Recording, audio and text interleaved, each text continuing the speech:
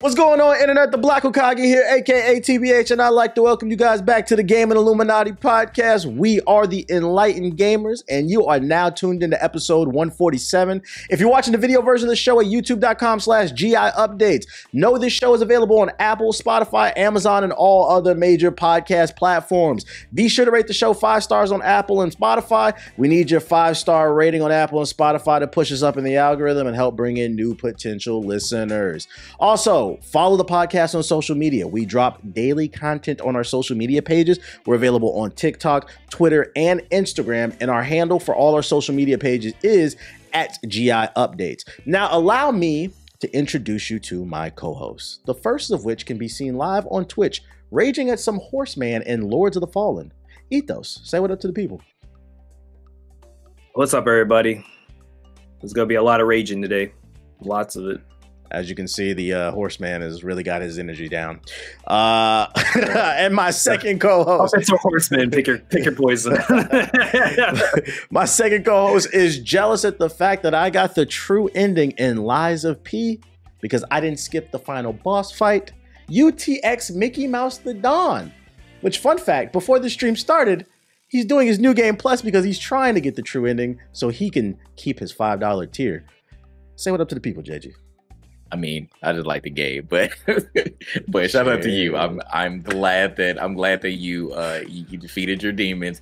It did not take 16 hours, so that's great. But if we want to do the addition to this, you were like 5 hours for that boss, and then it took you like another almost 3. So we'll just say 7. I'm not gonna round it up. We'll say 7. So almost Ethos. He was almost there, but you know he did it. Melania is still undefeated, huh? He wasn't going for his record this time. Not this time. Not the Melania record. At least you can see my gameplay. I know. Every time, like clockwork. Like I said, we're about to start disqualifying to folks, either disqualifying them or severely lowering their tier because it's a fraudulent gameplay. Like I may have Mickey Mouse gameplays, I use whatever to my advantage. I admit that, but at least you can see it. I stream my stuff. Yeah, you can now call me Grandmaster Jedi Elden Lord Puppetmaster now. Now, before we get into the show, friendly reminder, join our Discord, discord.gg/GI updates. It's totally free. Big shout out to our Discord members. It's many perks for joining our Discord, such as shout outs, but we also do monthly giveaways, consultations for content creators, watch parties. And speaking of shout outs, shout out to some of our members, including Zaina Rain, Mr. Flex-A-Lot, and Black Panda. Join the Discord. If you're watching at youtube.com/GI updates, there will be a link in the description box below. But just in case you're listening to the audio version, head on over to discord.gg/GI updates. Just type it in your phone. It'll pop up. Now, without further ado, let's get into the show. We're going to start off with a little bit of the freebies for this month. Xbox don't got no more free games. They just have like a batch of games that you can download at any time. They don't have the monthly. So instead, we got PlayStation. And on PlayStation, you get Gotham Knights, House of Ashes, Disco Elysium, Alien Isolation, Dead Island, and Outlast. And then on PC, specifically if you're an Amazon Prime member or a Twitch Prime member, you get Grund, Ghostwire Tokyo, the Coma 2, Monster Prom 2, the Texorcist, and the Super Adventure Hand. What happened to all them free games that Epic was giving away? I feel like that's kind of slowed down. I've been looking, but I haven't really seen anything. Those are your free games for this month. Now let's move into the main conversations, the leading conversations for episode 147. Since the last podcast, a lot of games have came out, and the crazy part is the next podcast we got even more. It is gaming season, baby. Despite what some of your favorite content creators say, gaming is stale. That is a lie. Which is actually a perfect segue because the first game we're going to talk about is Lies of P, which the P stands for penis. Lies of P. It is a new Souls-like game. A lot of people were comparing it to Bloodborne. It's developed by NeoWiz, which is a Korean-based studio. This is their first major, like, kind of AAA release. A lot of people said it looks like Bloodborne, but in my opinion, it plays like a mix between Elden Ring and like Sekiro with the aesthetic of Bloodborne. But yeah, I beat the game. JG beat the game. Ethos doesn't play games. I'm gonna give you the floor, Jay. I played some of it. Oh, you played some of it. Okay. Yes. I beat 3 bosses. I stand correct. So you just got past the demo. Okay. Yeah, I literally did the whole demo part and been past it. Got you. So what's your impressions of, well, you can give a review because I mean, you beat the game already, Jay. What do you think? Yeah, yeah. So I think the game is really good. The one critique, I'll get the negatives out the way. I feel like some of the things that people had feedback on in the demo did not get properly, or it's a very, very small change in which they did. And I'm mainly referring to like the parry slash block system. Now, to this day, out of any Soulsborne game, Sekiro has the parry system or deflect system down, almost to a T. And I feel like NeoWiz tried to get some of those elements with the parry slash block system, where it's not like a complete parry or a complete counter, but it's just, hey, if you just perfect block, then it'll end up messing up their posture or stagger in this one. So it's like really, barely a difference. I feel like the timing window was super slow. So you really have to get it, precise in order to parry slash block on this one. But the one positive that they did do was whenever you block, but you don't perfect block, at least you don't lose all of your health. If you end up hitting the enemy, you don't get hit again. So that was one, minor change that they did, because if they would have kept it the same, I probably would have been raging even more at this game. But the rest of the game, I actually love the story. I think that the story, even though it's not anything groundbreaking, I feel like the story was super easy to get into, mainly because there's no lore elements. Some people like the lore elements. They want to go on YouTube or Google and, look up what's going on. But I don't want to do that. Like, I just want to play the game. And, if I see a couple of secrets or a little bit of, Easter eggs here and there, that's fine. But I don't want to go into a game not fully understanding and have to go the extra mile in order to understand. Like, this game is, pretty, straight to the point. There's a couple of twists here and there, once you get further in the game, but it's pretty, cut and dry as to what's going on with the puppets and the humans and the decaying monsters, that you end up encountering and all the enemies. So that's cool. Gameplay is solid. I love all of the weapons that they have. The weapons have a lot of variety to them. They cater to different play styles. The actual leveling up system is not too many things that they have. Like, I feel like Elden Ring and other Dark Souls games have like a ton of different stat sheets, but this one, it's only like 6 or 7 of them. So it's not that hard to like find whatever you consider like your optimal build, and all of the weapons for the most part are like only scaled to like motivity and technique. Like, there are a couple of advanced weapons, but it's really not, too many. So it won't take some crazy calculations in order to, figure out what's the meta build or what you want to do. So that's cool too. The Legion weapons are cool, and that, again, that's just more of that Sekiro vibe with the weapons that you can have in your arm. So that's dope. But yeah, I mean, it's another Dark Souls game. Like, it's pretty much, if you're into these sort of games, you sort of know what you're going to get into. It has some of the same elements as other Dark Souls or Bloodborne games, but again, a lot of people are comparing this to Bloodborne because of the aesthetic. It's dark in a lot of areas. Again, it just reminds you of Bloodborne, like when you're just traversing throughout the level. So I get why they're saying that, but I agree to your sentiment, TBA, that it's more like an Elden Ring and slash Sekiro vibe. But the game was really cool. I definitely enjoyed it. It was one of my favorite Dark Souls games of the year. I'm still going to edit to Wolong. I don't know why. Wolong still got a hold on me outside of like Armored Core. But this was a really solid game, and I think that any Dark Souls or Bloodborne fan, I think that you would be easy. It will be easy for you to get into this one and grind through it. It was a really good game. I think you have an affinity towards Wolong because you're biased towards like Asian culture. That's why. I mean, but I think like the parry system was also really good in that game. Like, it was fast. Like, everything was super fast paced. The only thing I didn't really like about Wolong was like it just had a ton of different weapons and armor that were just all the same. But like once you get like the special weapons, then you ended up being a totally different type of game. But like I said, I think the parry system was really what got me. But it really is more of the environment too. Like, I like anything Chinese or Japanese feudal culture. So I think what held back Wolong for me was the lack of enemy variety. By like halfway in the game, you pretty much saw everything, and I think that's what. So it's like it became kind of routine. It became too easy because of that, because like you had already mastered the patterns. I think if they would have did a little bit more with that, which I think Liza P does, it's constantly introducing new enemies, so like you stay on your toes. Also, the level design is really good in this. A lot of verticality. Although it's dark, it's still a very vibrant world that you want to explore. Like, I took the time to really explore the world. I agree with you with the story in Lies of P. I actually really enjoyed it. I wish there was like more cutscenes.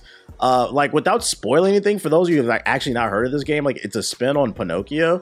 And in this world, it's basically like Pinocchio meets iRobot, where like Geppetto created these puppets to basically serve mankind, but then they go crazy. And then you got to play Pinocchio, and you have this whole lying mechanic. You got to destroy all the evil puppets. There's a pretty good plot twist. The only thing I didn't like about the story was like, did you collect all the riddles? Yes. Yeah. So there's a key plot point that's tied to the side quest. So like, if you do play the game, there's gonna be a guy. You're gonna be walking around. It's kind of hard to miss it. There's gonna be a phone ringing, and if you answer the phone, he's basically the Riddler from Batman. And he's gonna give you a riddle, and every time you answer it correctly, it'll give you a key that you can access to like this Illuminati room. If you unlock all those rooms, it'll give you a key plot point. If you play this game, please do those phone missions, because like once I got to that, I was like, oh shit. I was like, okay, that was a nice little plot twist.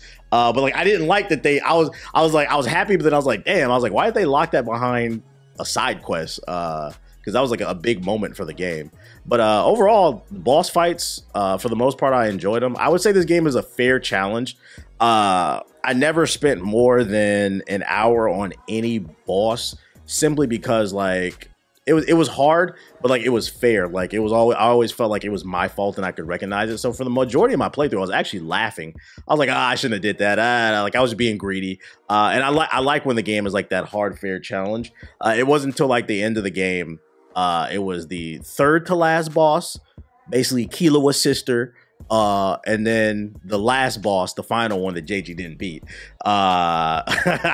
which was complete and utter bullshit, and it exposed the game for the price. This is my biggest issue with the game, right?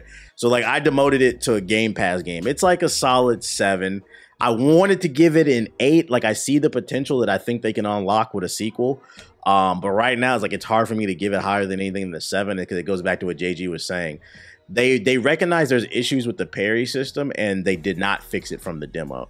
And the only reason I let this shit slide is because the game allows you to play how you want. Like 90% of the game, right? So I created a build where, because I felt like the dodging, people were complaining about the parry and the dodge. You can upgrade your dodge, so the dodge is better in this game. So I created a build with high stamina, and I created an evasive build, and like I parried only where I really needed to. So I got to the whole game just dodging and memorizing patterns and beating that ass. I get to the end of the game, and the final boss fight, it forces you to parry. You cannot dodge. He will tear your ass up. So I had to completely change my fighting style when I got to the end of the game, and that shit pissed me off.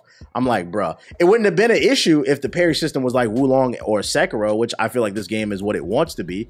But like, they have to fix that parry system and the camera. Those are the two things that I feel like held it back for me giving it like an 8 or higher, because that camera was spazzing all over the place in certain boss fights. There's certain boss fights where like the enemy will jump in the air, you can't even see them. So you're literally praying if you parry, and that's on top of the shitty parry system. You're gonna see Ethos if you continue to play. It was some moments where I just felt like straight cheated. I was like, bruh, I didn't get beat. I was like, this is some bullshit.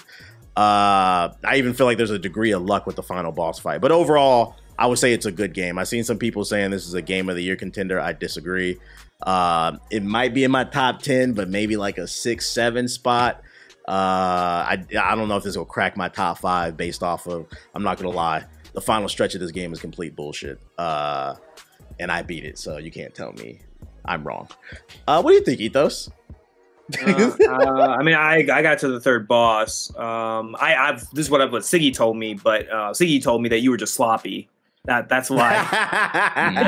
Did he also tell you that's a meme from the chat? Yeah. I was there. Yeah. But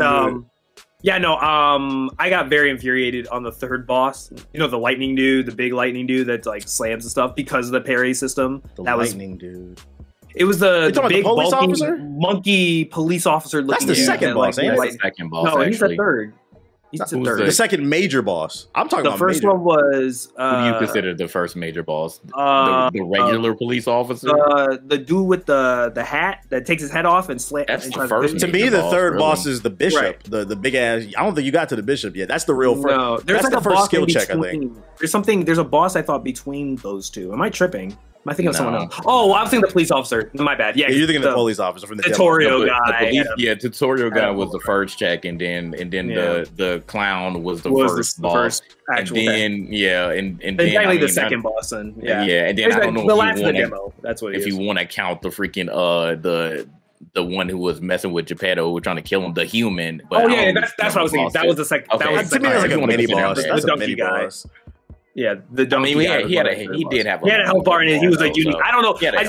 I just assume like if I see somebody with a big health bar that goes down the bottom, I count them as a boss. That's all right. If they're above their head, they're a mini boss. So you didn't even make it to the Archbishop, bro. Yeah, I want to see you shoot that guy. I watched both of y'all play and how frustrating that shit was. Yeah, that's the first skill check in my opinion. Like, oh my god, yeah. I'll get around to it eventually, I guess, when I get a chance, I guess. But it looked good. Yeah, I'm not gonna lie. I watched y'all just like getting mad, bro, and that made me not want to play the game. I'm telling you, it's artificial. Man. In my opinion, it's artificial difficulty. I like y'all know. I'll admit when I'm getting my ass beat. I'll be like, all right, that's my fault. I shouldn't have. When I play point guard in 2K, I'll be like, all right, I shouldn't have threw that pass. I'll acknowledge when I'm doing something wrong.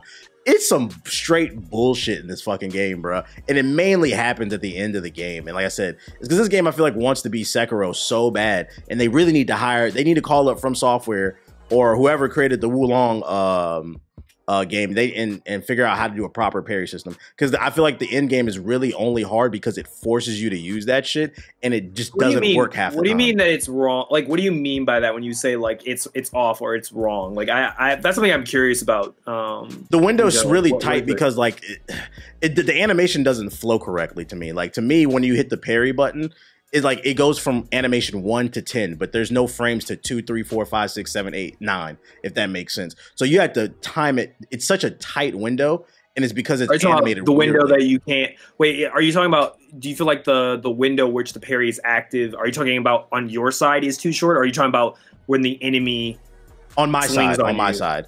So you're saying okay? Yeah. So like you'll know. And next time I was getting frustrated in the final fight.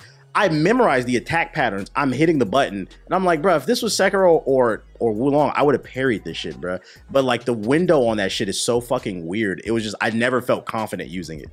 Yeah, because think about Sekiro. Like when you press the button, like he just ching ching, like you could literally like just do it constantly. Like it just felt like good. It's almost as fast as you can actually press the button. And in Lies of P, it's not like that. It's actually pretty slow. So you have to get that like almost like I said. Like so you're saying okay, I understand. So you're saying basically it feels like the parry is more like from frame 0 to 2. There's actually not a perfect parry, but you have to wait until like that's frame a good 3 to 5 before Look at the game developer guy. You got what I'm saying. I know because I copied the Sekiro parry, and I had to spend like 6 months like researching and understanding how that. I had to research like the actual mechanics of how Sekiro does its deflect because I copied basically the similar. So like. Just sidebar, but like in my game for Samurai Zero, right? It's difficult because it's multiplayer, so we have to compensate for lag. But you have to do that. What you're saying, right? Like you have to do a period of where they're allowed to perfect, and when it's held for too long, it's not a period; it's a guard, right? Mm-hmm. And that's determinant of what you do. One of the things we had to do during development, which we realized was a lot of people would do spamming, which would be like they would just spam the guard button over and over again when someone was just starting to attack them to like hope they'd parry them, and that wasn't really skill. That was just you're panicking to somebody hitting you. Mm-hmm. So like we had to implement that sort of thing where it was just like, okay, if you basically maybe this is why Lies of P feels different, or maybe they did it a different way, but at least the way we designed it was that our system would be able to tell us that if you press the parry button and then you followed up immediately with another guard like input, like in a very short amount of time, the second guard input wouldn't count as a parry because the system would recognize that you're trying to spam it and you're not actually trying to time it. I don't know. Maybe they tried something similar, but they just implemented it incorrectly or did something weird. I will say I feel like it was a little bit different, but I don't feel like it was as different as difficult as you guys are expressing it as, but that could have just been a personal, like, subjective thing. I think it's definitely not the same. Sekiro, I think, still is the best because it came up with the system, but I don't know about that. Let me phrase it this way. There were multiple people complaining about it. It wasn't just us. You can't. Okay, when you get to the Archbishop, okay, here's why he has this perspective, because that last boss that you fought, the big ass police officer with the elect, you have to deflect. No, you don't have to. You can dodge that whole thing, bro. I didn't deflect any of that I deflected him the whole fucking time. Okay. Like when he slams down on you, I don't dodge. When you get to the Archbishop, you're gonna have to master it, like to some degree. That's why it's the first real skill. You don't have to do it with the police officer. I never deflected anything. JG, okay, I'll hold off on this. Don't answer this now, I guess, until we get to the topic, unless you want to move to it. Because I was going to ask you, how does that feel compared to Lords of the Fallen's, Perry? Yeah, I'll address it when we get there. Yeah, I guess that's the first thing I would ask you then. About yeah, that. but hold on. Well, let me say one more thing, and then I'll segue to it. Another issue I had with the parry system is it just doesn't reward you. It drains your stamina. The only reward you get in it is you can break the enemy's weapon, but it takes so fucking long. There's literally no reason to do it. I know what it is. I know what the thing you don't like. I don't think it's the parry. I think the problem you have is that the opponents aren't following the same rules you are. Because you know how in Sekiro, your opponents even have a stamina bar, where like if they hit you and you deflect them, you can basically break them, and they basically like they get stunned. Does Lies of P even have that? That's in the game. No, that's in the game. So the enemies. You actually just brought up another criticism I have of the game. So yeah, so when you do parry enough, you build up stagger, and then what happens is it creates a white little bar around their health bar. Oh right, you hit them with a heavy attack and it stuns them. The issue, this is another issue I have with the game. You don't know when you're going to stagger them. So a lot of times I wasn't ready to do it, and then I wasn't able to capitalize on it. I thought that was bullshit. Okay, yeah, it's artificial difficulty to me. Yeah, there's no real indicator before it's going to happen. I agree. I feel like you should be able to see the enemy's stagger bar. Be able to know how close they are. Yeah, they're poised and know like how close they are to breaking. Okay, yeah, that's fair. Cool. Okay. Then. Cool. But overall, I still think it's a good game. Like I'm not gonna sit up here and lie. I had fun the majority of it. I'm just letting y'all know there's a crazy difficulty spike at the end. Do you think it's gonna get a nomination? Like outside of your personal bias, do you think it's still gonna get it? Unfortunately, no. No, I don't think it would. It's too much. If this was last year, or maybe next year. Yes, but there's too many fire games. I don't think it'll get nominated. There was it can only be 5 picks, right? It was a Dark Souls section. Yes. Yeah. Like you don't think it get nominated for at least like action game or okay, yes. I thought you were talking about game of the year. Well, I like any category. Like maybe action, yeah. Possibly, but then again, you put the other games that we were talking about. You put Armored Core and Action. Then, if that's the case, you can put Wo Long in there. If that's the case, you're going to put Jedi Survivor in there. If that's the case, like I said, it still has other games to compete with. I just don't think it's going to make the cut because 2023 is just crazy right now. It's a really good game, but if we're talking about Game of the Year or any type of nomination, I just don't think. I think it's going to get snubbed out of those categories because people are just going to think about other games that are just more polished in that game. Okay. I shouldn't have to pray and hope your mechanics work, and I just never felt confident at the end of the game. Like, I was just like, I don't know about this shit, bro. Versus like Elden Ring, I felt accomplished at the end of the game. But you know, let's segue into more because y'all wanted to talk about it. The next game we're gonna talk about is Lords of the Fallen. This is another Souls-like game. Who is this developed by? Lords of the Fallen. CI Games. CI Games. Fun fact, they had another game called Lords of the Fallen. So if you're confused why you're hearing about this, it's because basically it's like a reboot of the whole series. I guess they're trying to revitalize the name. It's available on every major platform. I have not had a chance to play this one, but I do know that one thing that's different is it has co-op, drop in, drop out co-op. Just have to be at a rest point. You'll need some item like Elden Ring. JG and Ethos got some time with Lords of the Fallen, so you got the floor. What's the good, bad, and ugly on Lords of the Fallen? And even if you want to touch on that parry system, because that's kind of how you segued it. Ethos. JG. Oh, okay. So I played a few hours. I actually got to do the co-op as well with Homeless. So shout out to Homeless. First thing I noticed, the game was definitely a little rough. And I think since the game came out, it's been like at least 2-3 patches. So they're actively working on it. I can at least tell them that. I can tell that that's happening. But the game was unoptimized. I'm on PC. Siggy said he got on PS5, and excuse me, when he got to the first ball, the game crashed. So it's definitely a little rough right now. So I just want you all to know this, whoever's listening. Hopefully they end up, getting better with everything across all consoles, because it's not just a PC thing. So it's a little unoptimized. Second thing is the parry system. Again, while I feel like it's a little bit more forgiving to do a parry, it's I feel like it suffers the same problem that literally we were just talking about with Liza P. There's no real indicator, or it doesn't make it known that, hey, when you parry someone and then you hit them with a heavy or kick them, that it's going to stagger them. So I was like, dang, like we were complaining about Liza P in this parry blocking system, but if I'm going to compare the two, I feel like Liza P was better as far as that mechanic. And I'm like, dang, I wasn't expecting to say that, but that's how I feel about the parry system. I felt like Liza P was still a little bit better than Lords of the Fallen. So I'm gonna play a little bit more. You know, maybe it's just because it's early in the game. What weapon were you using?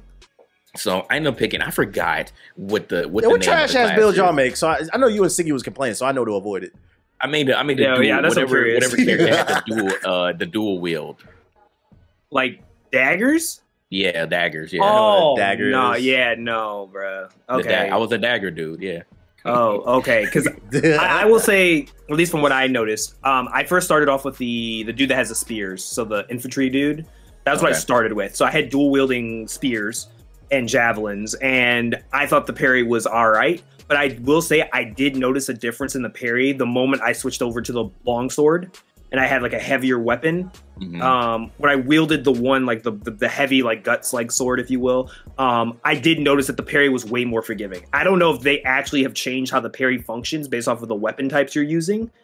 And that would have me curious, because I know there's already, just like Elden Ring, I know that there's a percentage on certain weapons that's like, okay, this will block this amount of damage, this will block this amount of damage. So like if you have like certain shields like in Elden Ring, once you had like the really bulky one that could like negate a lot of the damage by just guarding, or almost 100%. Yeah, exactly. I'm wondering if there's hidden parry values for the weapons. So like not all the weapons, based off of how, like, I guess, thick the weapon is or how strong the weapon is, how easy it is for it to deflect other weapons compared to like a weaker, like a more nimbler weapon that maybe like. That's the thing I'm curious about. I think I need somebody who's like a specialist at like analyzing this stuff to be able to tell me. But I wonder if you're using daggers, if the playstyle is supposed to be, you're supposed to be dodging a lot more, and then if you're using more of the heavy weapons, you need to parry them because you don't have a lot of. That's a fair point. I mean, like, I wonder. You can't really parry with a dagger if you think about it. Like that's what I'm curious. I'm wondering. That's why I was trying to remember what Homeless, because Homeless said she reset her class multiple times too when I was talking to her about it, and I was curious about that when she was bringing up the parry too, because I was like, I wonder what weapons you guys are using. If you feel like there's a different, like an actual noticeable difference, because I felt like I noticed one. But I kind of ran into the same thing that TBH did when he was talking about that stupid horse boss.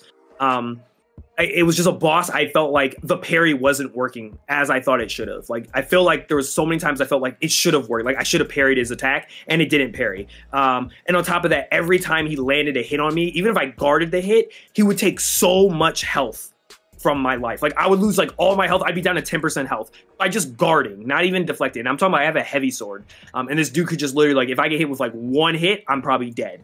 Certain of his attacks, he one-shots me. Like, I just can't survive it. Some people in my chat were like, maybe you're just under leveled. And I was like, well, I feel like I'm like on par with where the leveling is. Like, I was like level 30 something, I think, when I was doing it. But yeah, I am kind of like with JG. I only played Liza P not as much, but I will say I feel like Lords of the Fallen is definitely more Elden Ring and Dark Souls than it is more like Sekiro. Like, I feel like the deflecting mechanic it's there, but I don't think it's as prominent as like Sekiro was.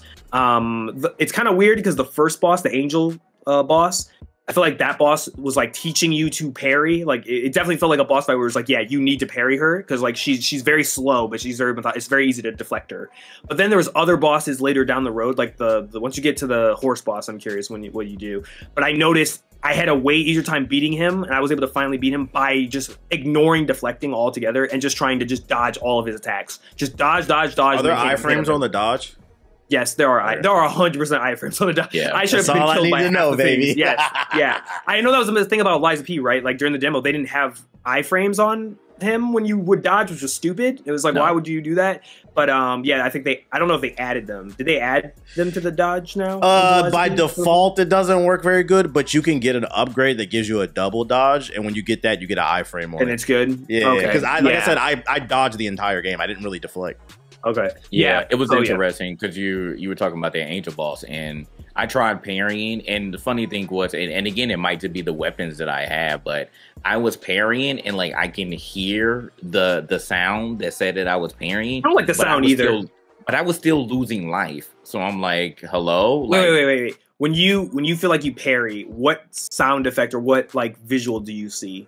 It was, I don't know, it was kind of like a ching sound or kind of like a magic sound, but I don't know if it was her or if that was just me. Like a void sound, right? Like a whoo, like whoo, yeah, like that. Yeah, like is that. the effect like blue for you when you do that? That's what the perfect is. It was like, I thought it if was it's like red, purple. then that's not okay. I don't know. Blue, I don't know. Okay, but as long as it's not red.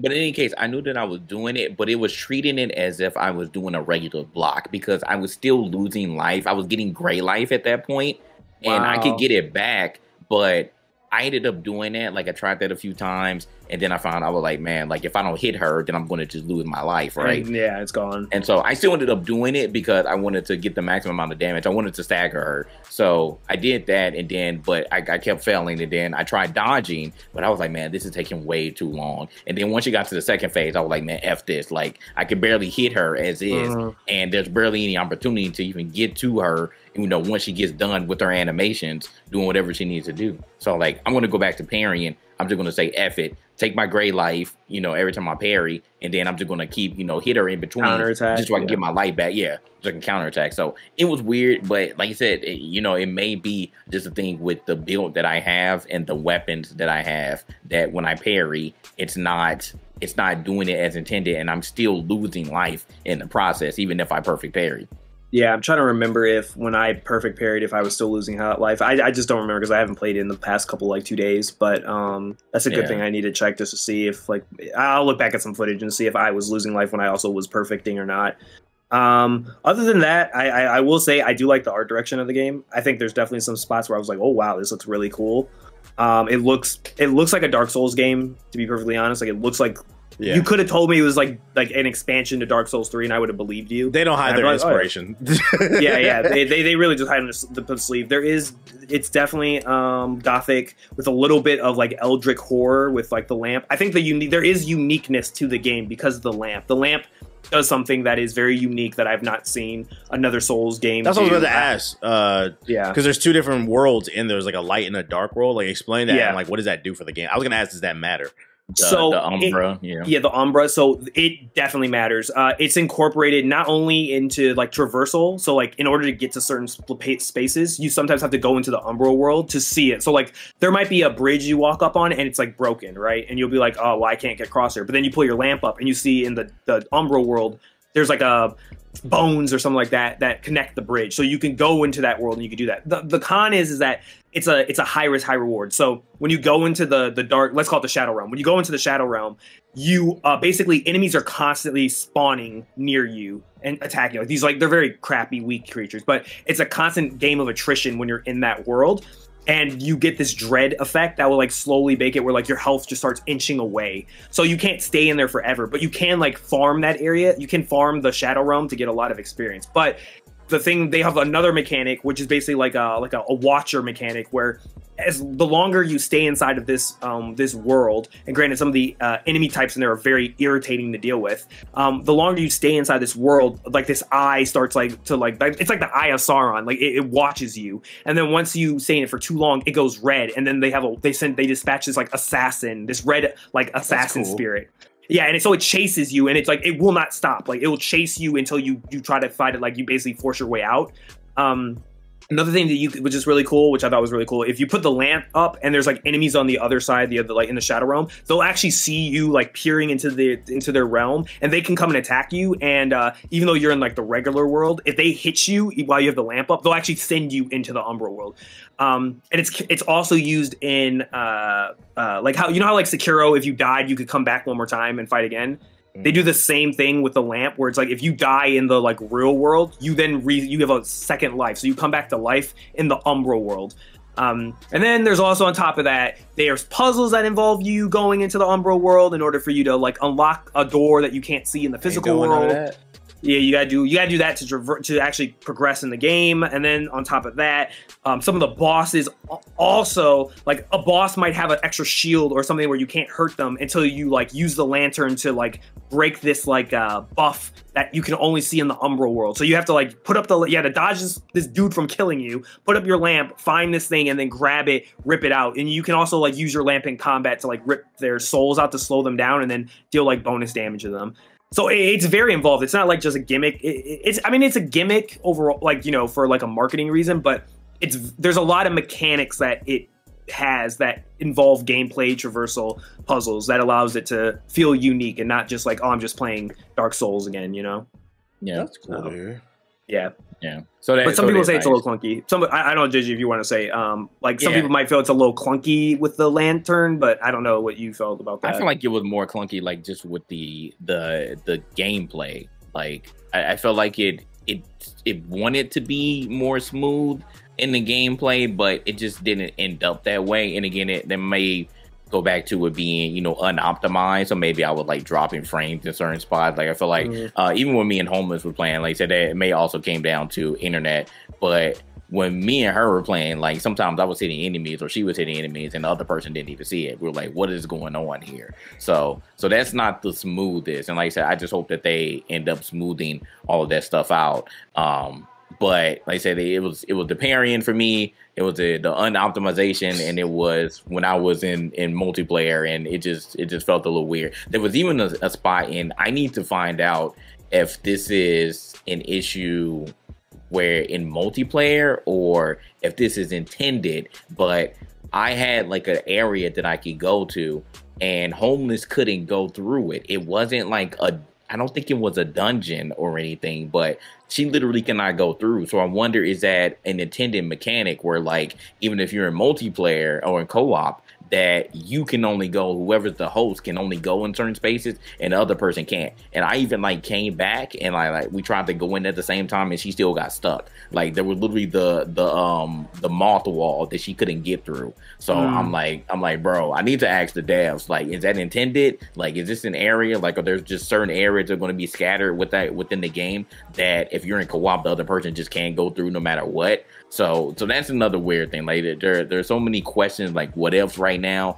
Like I said, I'm not going to fault them because, you know, the game just came out. So hopefully they get all that stuff squared away with the optimization and whatever issues might be going on whenever you're trying to play co-op. But it's all right so far. I want to stick with it. Maybe I would choose another class. Maybe just a class isn't working for me, or I may just instead of dual wield daggers, I may like get something else, like just get like a regular sword or something and try to still stick it out.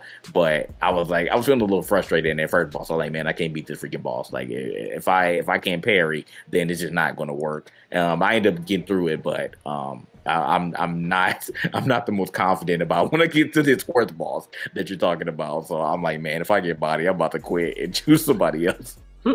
Damn. How's the story in this? Is it interesting? There's some cool stuff. So far it seems to be doing that whole, like, the whole idea is that there's this I forgot its name, but there's like a demon that's the humanity enslaved, and now he's trying to like poke his head back out of, I guess, like the Umbral world or whatever it is. And so you're part of this group of people that are like set to like stop him from returning. And so your job is like, there's these like light beacons that are in the sky in different parts of this map, and your job is to go to each of these beacons and uncorrupt it. But then as you go and you're uncorrupting it, you basically see like, I guess like hypocrisies where it's just like, you know, humans that are doing stuff that's just like, hey, that doesn't seem right. That's not American. Yeah, that's like the best way I could like describe it from what I perceive right now. Like I don't have a fine tune, but I've been kind of paying attention. I've been like, okay, like it's straightforward. I don't think it's anything crazy. There hasn't been like a plot twist yet, but it seems to be hinting at stuff. But then again, I think I'm still too early in the game to know. So nobody made a magic build? No, I'm not playing no magic build. I'm surprised Jay didn't make a magic build. That's how you Mickey beat Mouse, up, ain't it? Mickey Mouse build. I'm good off that. I told you, I literally did that one time, and now I'm like the magic guy. Yeah, you go ahead. Magic You is play the cool. cleric. You play the Magic is cool, but like you can still do magic. Like you can still like pretty much on any build. Like once you progress through the game, you can get magic skills. So that's what I said I was gonna do. I was like, I don't want to do a full magic build. Like I want to get in there and slice some shit up. Okay. Overall, would y'all recommend this game though, based on what you played so far? How much is it? I think it's 70. I mean, let me look. TBD. To be determined. I feel like I need to play more of it. I would say, like a lot of the. To be fair, like if you've heard stuff about the optimization, a lot of it has been fixed. A lot of it has been fixed because a lot of people that were showing clips and stuff of this they were playing it pre-patched. But a lot of the patching that they have done seem to have improved in performance. It's still not great, but it's kind of serviceable. There's like parts of the game though I do feel like the optimization could be better. And what version y'all playing? PC. I'm on PC as well. I got it on PS5. I'm gonna start that next week. I heard the Xbox version is having the most amount of problems, but I heard they're working a patch to fix that. So I don't know. It's weird. I feel like I can't. I feel like it would be wrong for me to give a recommendation at this point. I haven't just seen enough. Yeah, I'll give it a little bit more time. Yeah, it's not something I can just immediately be like, oh yeah. It's not at that point yet. Okay. Maybe I'll have an opinion next podcast by the time that comes around. We'll also be talking Spider-Man, I'm sure. Because next week, from the time of this recording, Spider-Man drops. So that'll be a fun conversation. Oh, God. Everybody's screaming Game of the Year. You don't think it's going to be Game of the Year, Ethos? No.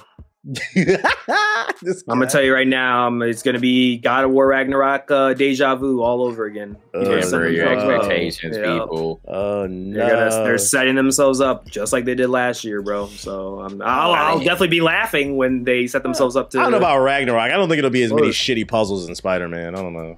Oh no, I just mean it as expectations. Of immediately yelling, "It's gonna be Game of the Year," and then it comes out and it was just like it didn't beat. It didn't beat Elden Ring, so they were just like... Did the last Spider-Man have this much hype? It had hype, but it didn't have as much hype. I'm going to be honest with you. I think part of it is because of Spider-Verse. I think Spider-Verse, especially because it came out this year, I think a lot of that is driving the hype of this and because of Miles. This is what I think. And that final boss fight with Doc Ock, I remember that shit. That was fire. The original one. It was, but again, like, I can't stress this enough. I feel like, and it was the same way I felt about Ragnarok. I felt like when Spider-Man came out, even when Spider-Man the first one came out, I was like, I don't think this is a Game of the Year contender. Because I remember when we all said about the game was like, it feels like it was just like, it's an Arkham game. Like they just copied Arkham. It's a solid, but there's nothing really. It's basically a solid superhero game. Like it's just a really good superhero game. But like it still has the same like kind of like boring side quest structure, Ubisoft type of build of the thing. The gameplay is cool. Bro. Get that the MJ shit out of here. Really fucking irritated me. That really stopped me from being Game of the Year. Those MJ missions were terrible. I don't know why that got all the way thrown into. Y'all saw they changed their face. Yeah, I don't really care about that, but like she busted. Yeah, I ain't gonna lie, she busted, and you know that's what the actual actor looks like, right? I guess. Hey, I'm sorry. Yeah, they changed it to look like the actor. I was like, yeah, that's a real person, you guys. And also, I'm sorry. I still think the OG, the original Peter looked better than the one they changed. I just the voice that he has and the face he has, I feel like they don't match. Like it matches when he has the mask on, but the moment he takes the mask off and he looks like a teenage kid, I like a young kid, like a 13-year-old. I just can't. It's hard for me to like match that face compared to how I feel like the OG one was. Like I feel like that one was way more like.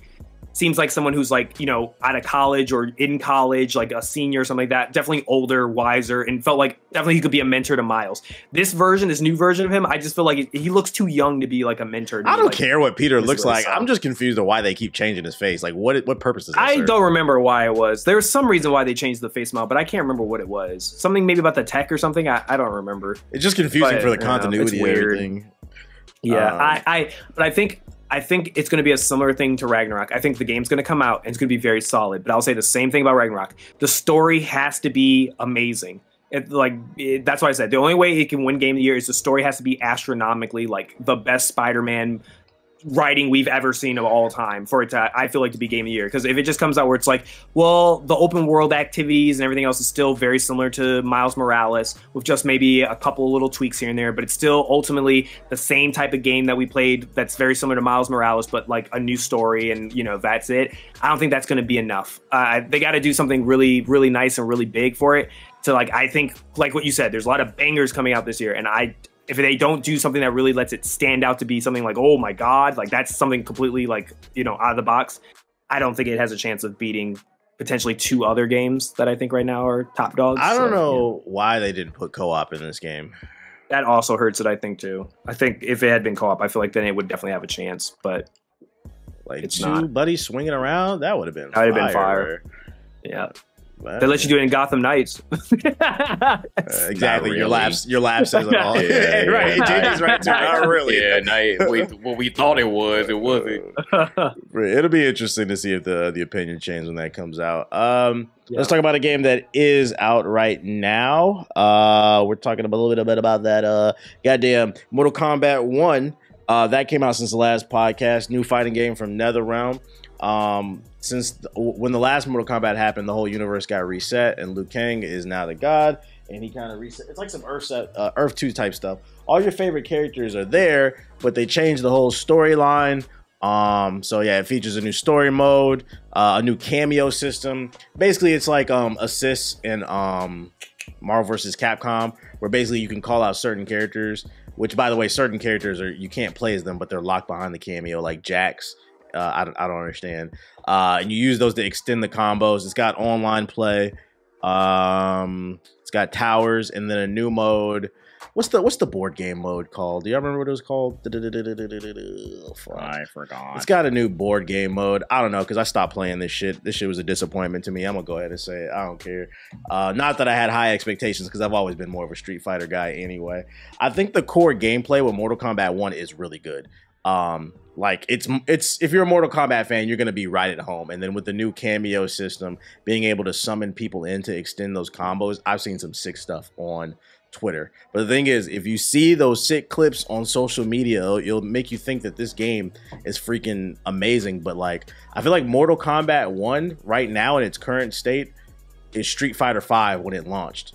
Like, it's just lacking content. Once you finish the story, which is only like 4 to 6 hours depending on your skill level, the only thing to do is just hop online. But like the thing is, ranked is mad laggy, so like people haven't been playing it as much. There's no private lobbies. There's no crossplay.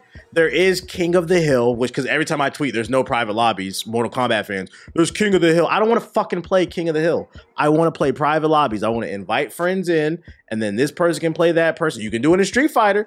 You could have 16 people in your private lobby, and you can run sets and practice. You can't practice with your friends or just get some games in with your buds in Mortal Kombat, which is like, to me, a basic functionality in a fucking fighting game. You have to play King of the Hill, so if you fucking lose, you're not going to get any better. You're not going to be able to practice. You got to wait until it's your turn. To me, I don't care. Whack. I don't care if I piss off the Mortal Kombat fan base. What y'all think? Jay, did you get a chance to play this? Yeah, so I remember I played it like a few days after it came out, and that was actually when Ace was here. So went straight into the tutorials, did all that, and then me and Ace ran some stats. And that was the last time that I played it, because like I said, it was just other games out. Yeah, it was other games out. But when I found out about the private lobby stuff, I mean, I already put myself at a disadvantage because I got it on PC. And PC already didn't have any crossplay, so I couldn't play against anybody else unless they had the PC version anyways. So so that was, you know, that was already a detriment, and I don't know when they're ever going to put it in there. We still don't have anything. But yeah, I mean, you're totally correct there. Like, no private lobbies. I totally don't understand why it isn't in there. It is definitely giving me a huge remnants of Street Fighter 5. And, you know, shout out to Capcom. They actually, you know, did right by Street Fighter 6. So, like, they realized, hey, we made a big mistake with Street Fighter 5. Like, no matter how many DLC characters and other stuff that we throw at you, the game wasn't finished when it came out, and that was just a, you know, point blank of it. And unfortunately, Mortal Kombat 1 is suffering the same fate. The one positive thing that I can say, and what people thought was going to be a negative, was, again, when you mentioned the cameos. People were initially like, oh, hell no, I want to use the cameos. Why are you doing this? I just want to play, you know, just straight 1v1. But the cameos, like, once people got used to it, especially the Mortal Kombat veterans, the NRS veterans, then I didn't hear any more complaints about that. The only thing that people are saying now is like, I wish that I can play with this character. They should have kept the cameos to like side characters in the story, and like the main characters, they should be playable. That's the one critique I'd have.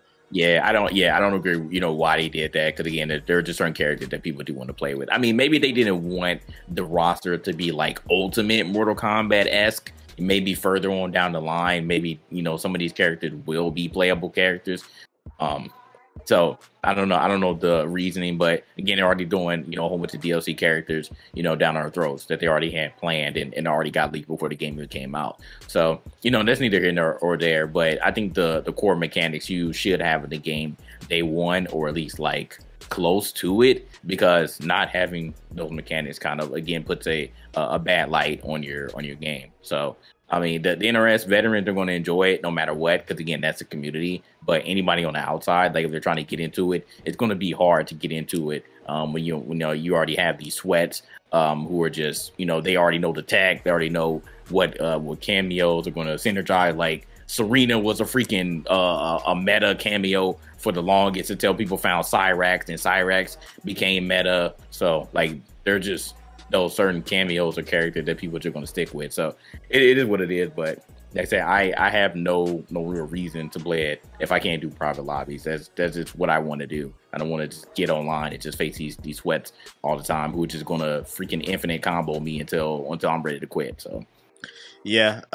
Also, the online, it fucking sucks. Flip a coin. I would say like with Street Fighter, about 90% of the time I have a smooth experience. That netcode is amazing. Mortal Kombat, 50% of the time you will run into laggy opponents, and it is really bad. That's another reason I don't want to play. Like, I hate to break it. I like Mortal Kombat fans are like, when I talk about this shit on Twitter, they're having a real hard time grasping this shit. Street Fighter 6 raised the bar. They got to come correct with the quality of life changes in the online. This online is fucking dog shit. And then on top of that, like JG said, they're fucking sweating, bro. These niggas is lagging, doing 100-hit combos and shit like that. Like, I hate to break it to you, unless you're trying to go pro in this shit, outside of the story, there's nothing for you in this fucking game. And like, to me, like, this game is probably the biggest disappointment of 2023 to me. Like, it is a good game at its foundation, the core gameplay, but everything else is undercooked in my opinion. And to me, like, this is one of the most disappointing games. I was like, damn, I was kind of hyped for this shit, but I was like, I don't feel inspired to sweat or get better. Like, y'all see me, I've been playing Street Fighter all summer, and like, I'm still playing it, grinding the rank. Like, I don't feel inspired to play this shit. I don't know. I feel like they dropped the ball. I know they're going to patch it, but right now they're just focused on dropping DLC, because the day in which we're recording this is the day they revealed Omni-Man, the new trailer, which, it looks cool, but then I remembered it's going to lag, so I really don't care. So yeah, I'd put this in one of the biggest disappointment brackets, but pros are going to love it. It's going to be big in, the pro circuit or whatever. Just, I don't think there's anything for people who are not trying to go pro, and that's disappointing. Did you get to play Mortal Kombat at all? Do you care? I know this is one of the few fighting games you do like, Ethos, right? Yeah, I didn't. I played the last couple ones on the Switch. We don't want to talk about the Switch version of this game. Yeah, I'm about to pull some gameplay. Yeah, I have not played this one on the Switch. I haven't bought this one yet. But yeah, I kind of play Mortal Kombat for the story more than I do that. So now that you're telling me that, like, really the story's really short, and on top of that, there's nothing else left. I'm just gonna wait till it's like a bargain bin, and then I'll buy it and play it. Did you plan to play it on the Switch? I was, until I saw the gameplay. Now I'm okay. I was have you seen that? Yeah, I have. The last one I played on the Switch, 11, I played on the Switch, and that one was actually pretty solid. It looked pretty decent on the Switch. So I don't know what happened here with the new one. That's kind of weird. They rushed this one out. That's for sure. Yeah, that one like looks terrible. Else. Yeah, they rushed it out. Yeah. Normally, like, I be getting on like the PS4, Xbox One people when they be complaining about the lack of cross-platform. But I'm gonna kind of side with them on this. Why did you put out this dog shit ass Switch version, which there's gameplay on the screen right now when you guys are watching, but you didn't put it on the It would have looked better on PS4 and Xbox One. I think that was a little bit unfair to them. You might as well just made it if you're gonna struggle to make this damn version. But then again, they don't got crossplay, so can't nobody play with each other, so it wouldn't matter. I mean, maybe the PS4 and the Xbox One version would look like this too, and then more people would be complaining about it. Didn't the last one have crossplay? Yeah, it did. That's the crazy part, ain't it? That's crazy. The last one had all the features. 11 was good. I thought 11 had like a lot of stuff. That's why it was really 11, good. Yeah, 11 was good. It's like this is Street Fighter 5 switch places. Yeah, Dang, and that's unfortunate. That's Meanwhile, Tekken 8, man, they're releasing a lot of like good features. So I'm hoping that they don't drop the ball next year when that game comes out. Because they have a lot of features that like will help you. Like if you really want to get into the lab, like they have some really, really good stuff that you can get into. It's not just a simple practice mode that they have you doing there. So like I said, I hope that they have crossplay. I hope that everything is tight. I hope that netcode is good. And I think we'll have a bang on our hands with Tekken 8 next year. Dear fighting game developers, the casual market does matter. If you get the casual market, it'll give you bigger viewership for your game. Even when the pro tournaments start, you also might inspire the next big player. Your sales will be better. I don't know why they just want to appeal to these pros. You see the same fucking faces on these damn circuits, man. Let's get somebody new. And the way you get somebody new is you include casual features to help ease people into the game. Everybody starts as a casual, okay? Anyways, Modern Warfare 3. Speaking of casual games. Call of Duty, the king of casual games. Although if you ask a Call of Duty player, they think it's a sweaty game. High skill game, I mean. The beta is happening. Sweaty. Yeah, it's definitely sweaty. The beta for Modern Warfare 3 is going on at the time in which this recording happened. I ain't play it because I don't care. They're not going to get me with these maps. This is $70 DLC. Fun fact, this was supposed to be Modern Warfare 2 DLC. Then they decided to charge $70 for it because they didn't have anything else to put out. JG got some time with it. I don't know if Ethos played it, but how you feeling about Modern Warfare 3? Just real quick, Jay. I'm going to keep this short and sweet. It's like Modern Warfare 2, the new one, with the old maps. I mean, that's it. I mean, you have the old maps, you have new guns, and that's it. I mean, you're really just playing the old maps. Like, it's just like nostalgia, which is fine if you're into that, but to go through the whole thing of charging $70 for old maps that, you know, now we can't complain about not liking these maps because we love the majority of them in Modern Warfare 2 or the original Modern Warfare. It's kind of crazy. So, I mean, it is what it is. Like, it's really nothing else to say about this. Either you're going to play the game or you're not. I don't think that anything I can say or TVH or Ethos could say would change your mind or sway your mind. Like, oh, this game is good, this game is not. I think at this point, it's Call of Duty. You're already going to make up your mind, you know, whether you're going to play it or not. The one positive is not going to happen with this one, but the one positive, which we'll talk about later, is, you know, Activision finally got acquired, so maybe he'll be able to play no Game Pass soon enough. That's the only positive I can say. Game Pass, baby. You think these old maps from Modern Warfare 1 and 2 will hold people's attention in the long run? Yeah, they will, because I think they were just those diehard fans that are just like, oh my god, I'm tired of these new maps, because a lot of the new maps, people, they've all been really, really bad. Like, I don't know who's been designing these maps, but yeah, like literally a lot of people regard the maps from Modern Warfare 1 and 2, at least in the, you know, the Modern Warfare series, as some of the best maps. So it'll get those people for sure. Like, I was playing a couple maps. I'm like, oh yeah, like I remember going over here. Like, I remember my little strats or whatever. But again, it wasn't enough. Like, I even played Rust. I was like, oh shit, like here we go again with Rust. But it still didn't make me like, oh my god, I remember this. I think the last one, you said you ain't more than for me. Right.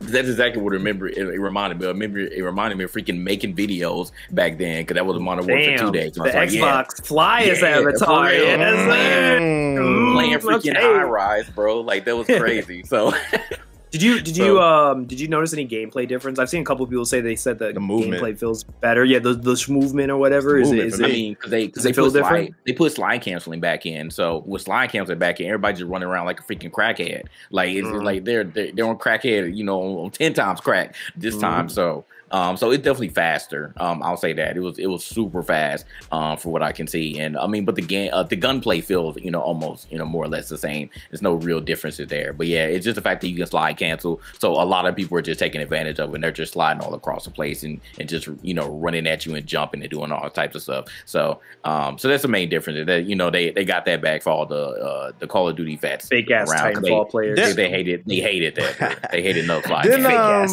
Before we started recording, didn't one of y'all say that like you have to launch Modern Warfare in order to get to this or some shit like that? Like, so on the PC version, I don't know about consoles, correct me if I'm wrong, but on PC, if you're on the Battle.net launcher, it's just Call of Duty now. Like, there's no separation between any of the Call of Duty, any of the recent Call of Duties that came out. It's just Modern Warfare, Modern Warfare 1, 2, and 3. You just launch Call of Duty, and then they'll just have separate sections whenever you launch the game on what you want to do. So it's just a launcher now. Yeah, when I download on Steam, it's the same thing. I just downloaded Call of Duty. Just like when Overwatch 2 was in beta and then you had to launch the same EXE file. It's almost like it's the same Call of Duty file. And the same publisher is doing it. That's crazy. That's crazy. Yeah. Maybe there's something there. You guys are getting fucked, man. I still had to 100 gigs, bro. I'm standing. I'm not. If you see me playing this game, it's because I got it for free. I'm not buying this shit. I'm standing on it. I'm not paying $70 I'm waiting for the no Game Pass. Yeah, Game Pass something. I'm not paying for it. No, thank you. I will only play it like if the majority of GI or like the community plays it. But Homeless already told me she not playing it. Blake said he not playing it. So the only people that might play it is I know Chaos was talking about it, and then maybe Radical will play it. But yeah, it seems to be like everybody's out just because I think everybody's just pissed that you're paying $70 for basically Modern Warfare 2 with the old map. Make it $20, man. Make it $20. I'd play it for $20. Yeah, I would too. I would get it for 20, but 70 is too rich for my blood. Not in this economy, bro. Yeah. What is Joe Biden doing? Let's move over to another game. I actually forgot about this one until right before we started recording. Cyberpunk got a big update. Cyberpunk 2.0 with some DLC that dropped. I know Ethos and Chaos and a bunch of other people in the Discord. Even I seen Cammy on Discord playing. I was like, "You playing Cyberpunk?" Apparently it's lit right now. Between this and the anime, I don't know shit new what's going on with this. So you're gonna have to break it all down, Ethos. What's going on in the Cyberpunk universe, and should we care? We back, baby. We back. We're so fucking back. It's been a long time. It's been a long road. A lot of suffering, a lot of infighting, a lot of trench warfare, but we got through it. Cyberpunk is officially out. That's basically the gist of it. I guess like what a lot of what CD Projekt's basically done is they've updated the game now to 2.0, which has been like a huge overhaul of pretty much every aspect of the game. Almost every single part of the game has been like retouched, or completely changed, redesigned. A lot of the biggest like issues that people had with the game back in 2020 have been like fixed. And then the second part of it is they announced and they launched Phantom Liberty, which is the expansion, which is like a 20 to 25 hour expansion story that expands on the Cyberpunk story. It's its own separate story, but it does intertwine within the main campaigns, and it actually creates a brand new ending within Cyberpunk. So there's a brand new ending, and it actually causes choices that do impact the main campaign as well. Idris Elba's in it. He does a phenomenal job. His character, some of the best writing I've ever seen. All the characters in the new DLC are phenomenal. They've added pretty much brand new gameplay systems. They've overhauled like all the perk systems. The combat systems have been completely overhauled. All the gun mechanics, like everything, the cars. What is it? You can now how much shoot is it? The cars. So the 2.0 update's free. So if you just want to like replay the game again, it's $29, so $30. Damn, that's it. 20 hours. That's a whole new game. It's basically a whole new game. I would argue and say.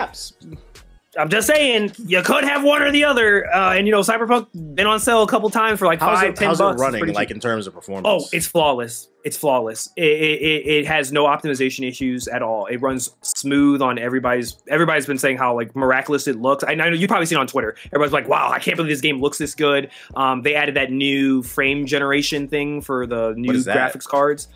So if you have like a 4 series, basically they now have allowed AI to create frames for you.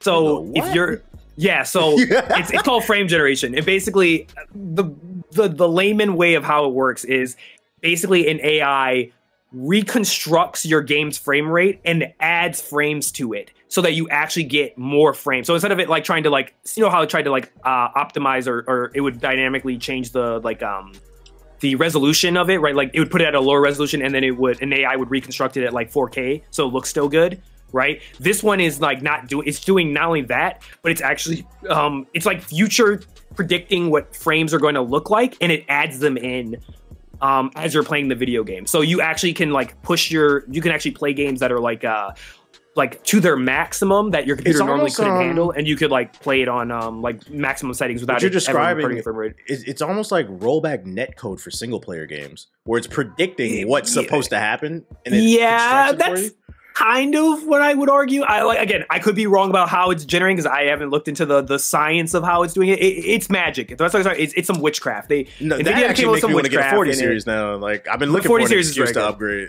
And I've noticed too, a bunch of the newer games that have come out this year, since they've come out, they all have this brand new feature. Cyberpunk added it in. Lords of the Fallen has it. I think Liza P has it too. So like, if you ever feel like your game, like it basically will make sure your game will always run at like a crazy high frame rate. Like even if the game is like has optimization issues, it's still going to be able to run at like 60, 70, 80, maybe 120, 144, where normally your game would not be able to survive or do that. And I'm talking like with ray tracing maxed out, everything maxed.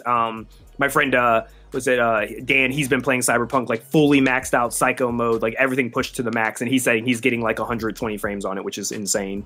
The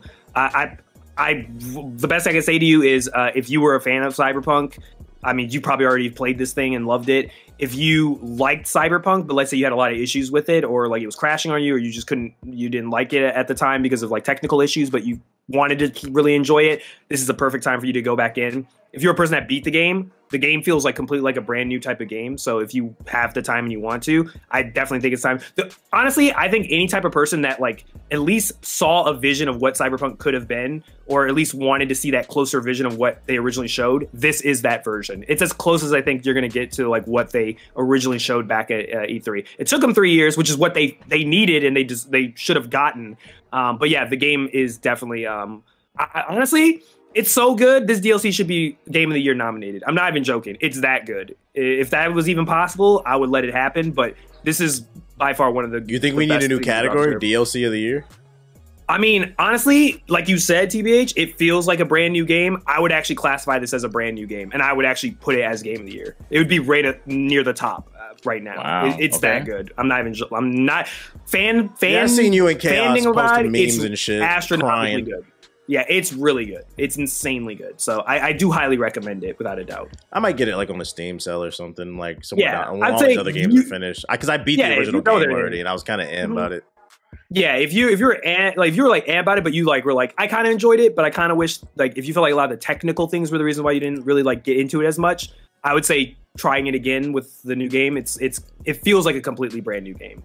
So yeah, interesting. Okay, any interest there, Jay, on Cyberpunk? Yeah, for sure. But like I said, I think this games. was too many. much. I can't right now. I can't go back to it right now. But I knew Ethos was going to immediately run to it. So. Oh yeah, I ran immediately. Last game we got to talk about in the gaming leading conversation section is Ubisoft's new. Speaking of DLC, Assassin's Creed Mirage. It's a full game. So for those unaware, Assassin's Creed Mirage was originally planned to be DLC. I guess they felt like there was enough content there that they felt confident to make it its own game. It's reported to take people on average 20 to 40 hours to finish. They're only charging $40 or $50 for the deluxe edition. And it stars Basim from Assassin's Creed Valhalla, which I hated for a multitude of reasons. And apparently I learned from the video I uploaded, the Assassin's Creed community doesn't like Basim either. He's apparently fucking annoying in Valhalla. But Ubisoft loved him. They gave him his own game. Takes place in Baghdad. This is like their whole boots to the ground marketing, because I guess they heard the outcry of a certain segment of the Assassin's Creed community that just wants it to be like Assassin's Creed 1. Because in this game, basically all you can do is run and climb and stab. You are given some knives and smoke bombs and like some darts, some real basic tools, but this is a very boots to the ground type of Assassin's Creed. They even have the old style of Assassin's Creed 1 tailing missions, which is crazy because I remember in the reviews that was one of the main things people hated. But there's a lot of missions where you just have to walk behind somebody just close enough that you can hear the conversation or the pickpocket them, but not too close, because then you got to restart the mission. For me, I'm gonna go ahead and say, because I think I'm the only one that's played it here. I played like a couple hours. Okay, I'm gonna get to you. For me, this shit is undercooked as fuck. It should have just remained DLC. I don't think I would be as hard on it if it was just DLC. But since they're saying it's a full game, I'm gonna go ahead and say Basim is my least favorite assassin in the series. I fucking hate this nigga, bro. He's not an interesting character. He's not witty. He's not funny. Hold on. He's the worst out of all the assassins. You think he's the absolute worst? At least with Connor, he was boring, but he was a brute. And that nigga was Native American, so that was cool. And then with Arno, that nigga was he's worse than Arno. Let me finish. At least with Arno, that nigga was French. I don't know. And we got to hang out with Napoleon. And you got to hang out with Napoleon. Like, I guess that was cool. Can you remind me? Can you recall anything about Arno? Anything? Actually, I can't. Okay. Give me one thing. That nigga climbed a whole lot better than Basim, because this is another critique I have of the game. Personality wise, can you give me anything of his personality you remember? Any funny thing he said or did or something like that? Any memorable thing he had? Okay, fine. I'll put him on par with Arno. I don't like this character, bro. Just let me dislike this nigga, okay, bro. Who's your opinion? Who's even the top three? Even the top three assassins. Yeah, who are your top three? Ezio's a giveaway. Ezio, Cassandra, and then Bayek. Okay, yeah, that's about what. Yeah, Cassandra, I play this shit, nigga. Yeah. Okay, whatever. But what's the name? I still would put Arno above Basim just because he had better parkour. Like, that is true. The parkour in this game is fucking He had horrible. a lot of good parkour. They've never made parkour that good. Despite Unity its bugs, top tier. Yeah. Despite the bugs, Unity had the best parkour. Like, that motherfucker was moving. There's a video I watched on YouTube where he was comparing the movement in that game versus this one.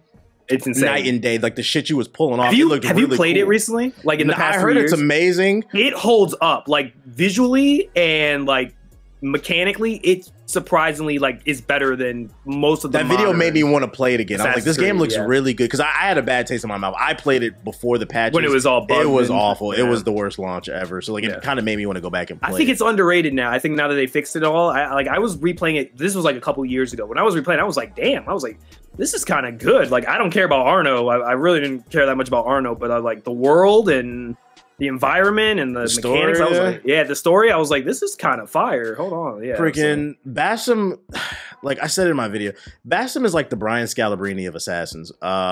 He's the Jared Dudley of Assassins. 12th man off the bench. This dude is just mad regular, mad average. And I guess that sounds cool on paper, boots on the ground, but I want to be a super assassin. I don't want to, like, if I want to do regular shit, I'll go outside and roll my dog. When does this game take place? It takes like place in the timeline. Is it like the same time that Valhalla is happening, or is it after? No, it's Valhalla? before. It's his origin story. Before, it's because by the time Valhalla happened, so we learn how he becomes an assassin. Yeah. Oh, okay. But this is after Origins, right? Story. Yes, exactly. Right. And this is after Origins because the hidden one's already established. Yeah. In terms of the timeline. Okay. This dude, he moves across, like, he's slow and clunky. He's breathing hard. They went back to the more realistic climbing, so now you have to actually, like, grab onto something visible, which I'm okay with. I'm okay with that. But the issue is like he constantly is clipping inside of the environment. It's like jaggy and just like constantly just dropping animations. Like, it just feels very undercooked. Like I said, it feels like DLC. It feels like it needed more time in the oven because the climbing is not fluid at all. And then he doesn't have any. Okay, so they call it a boots to the ground game, right? But then within the first hour, you get your first major assassination. And, you know, it plays the whole cutscene and hypes up the big bad guy. At the end of the mission, you're given an ability where you can teleport like Minato, the 4th Hokage, right? I'm like, what the fuck is this shit, bro? I thought this was the boots to the ground. So then, like, the game is super easy because this nigga can teleport everywhere. I'm like, this is boots to the ground. Maybe my definition changed. But I was like, I don't know. And then it's confusing in terms of the character, right? Because he's this slow fat fuck who could barely jump across the roof, but now he can teleport? I was like, I don't get this shit is like a 6 to me. I was like, Does this thing do anything to the modern story? I haven't gotten that far to where I've seen anything modern. Have you, Jay? No, I'm sure I played even less than you because I haven't even gotten that first ability yet. We'd have to ask Ace because I just seen him tweet before we started. He beat the game already. I saw he has the ancestor armor or whatever. He sped through it. Yeah.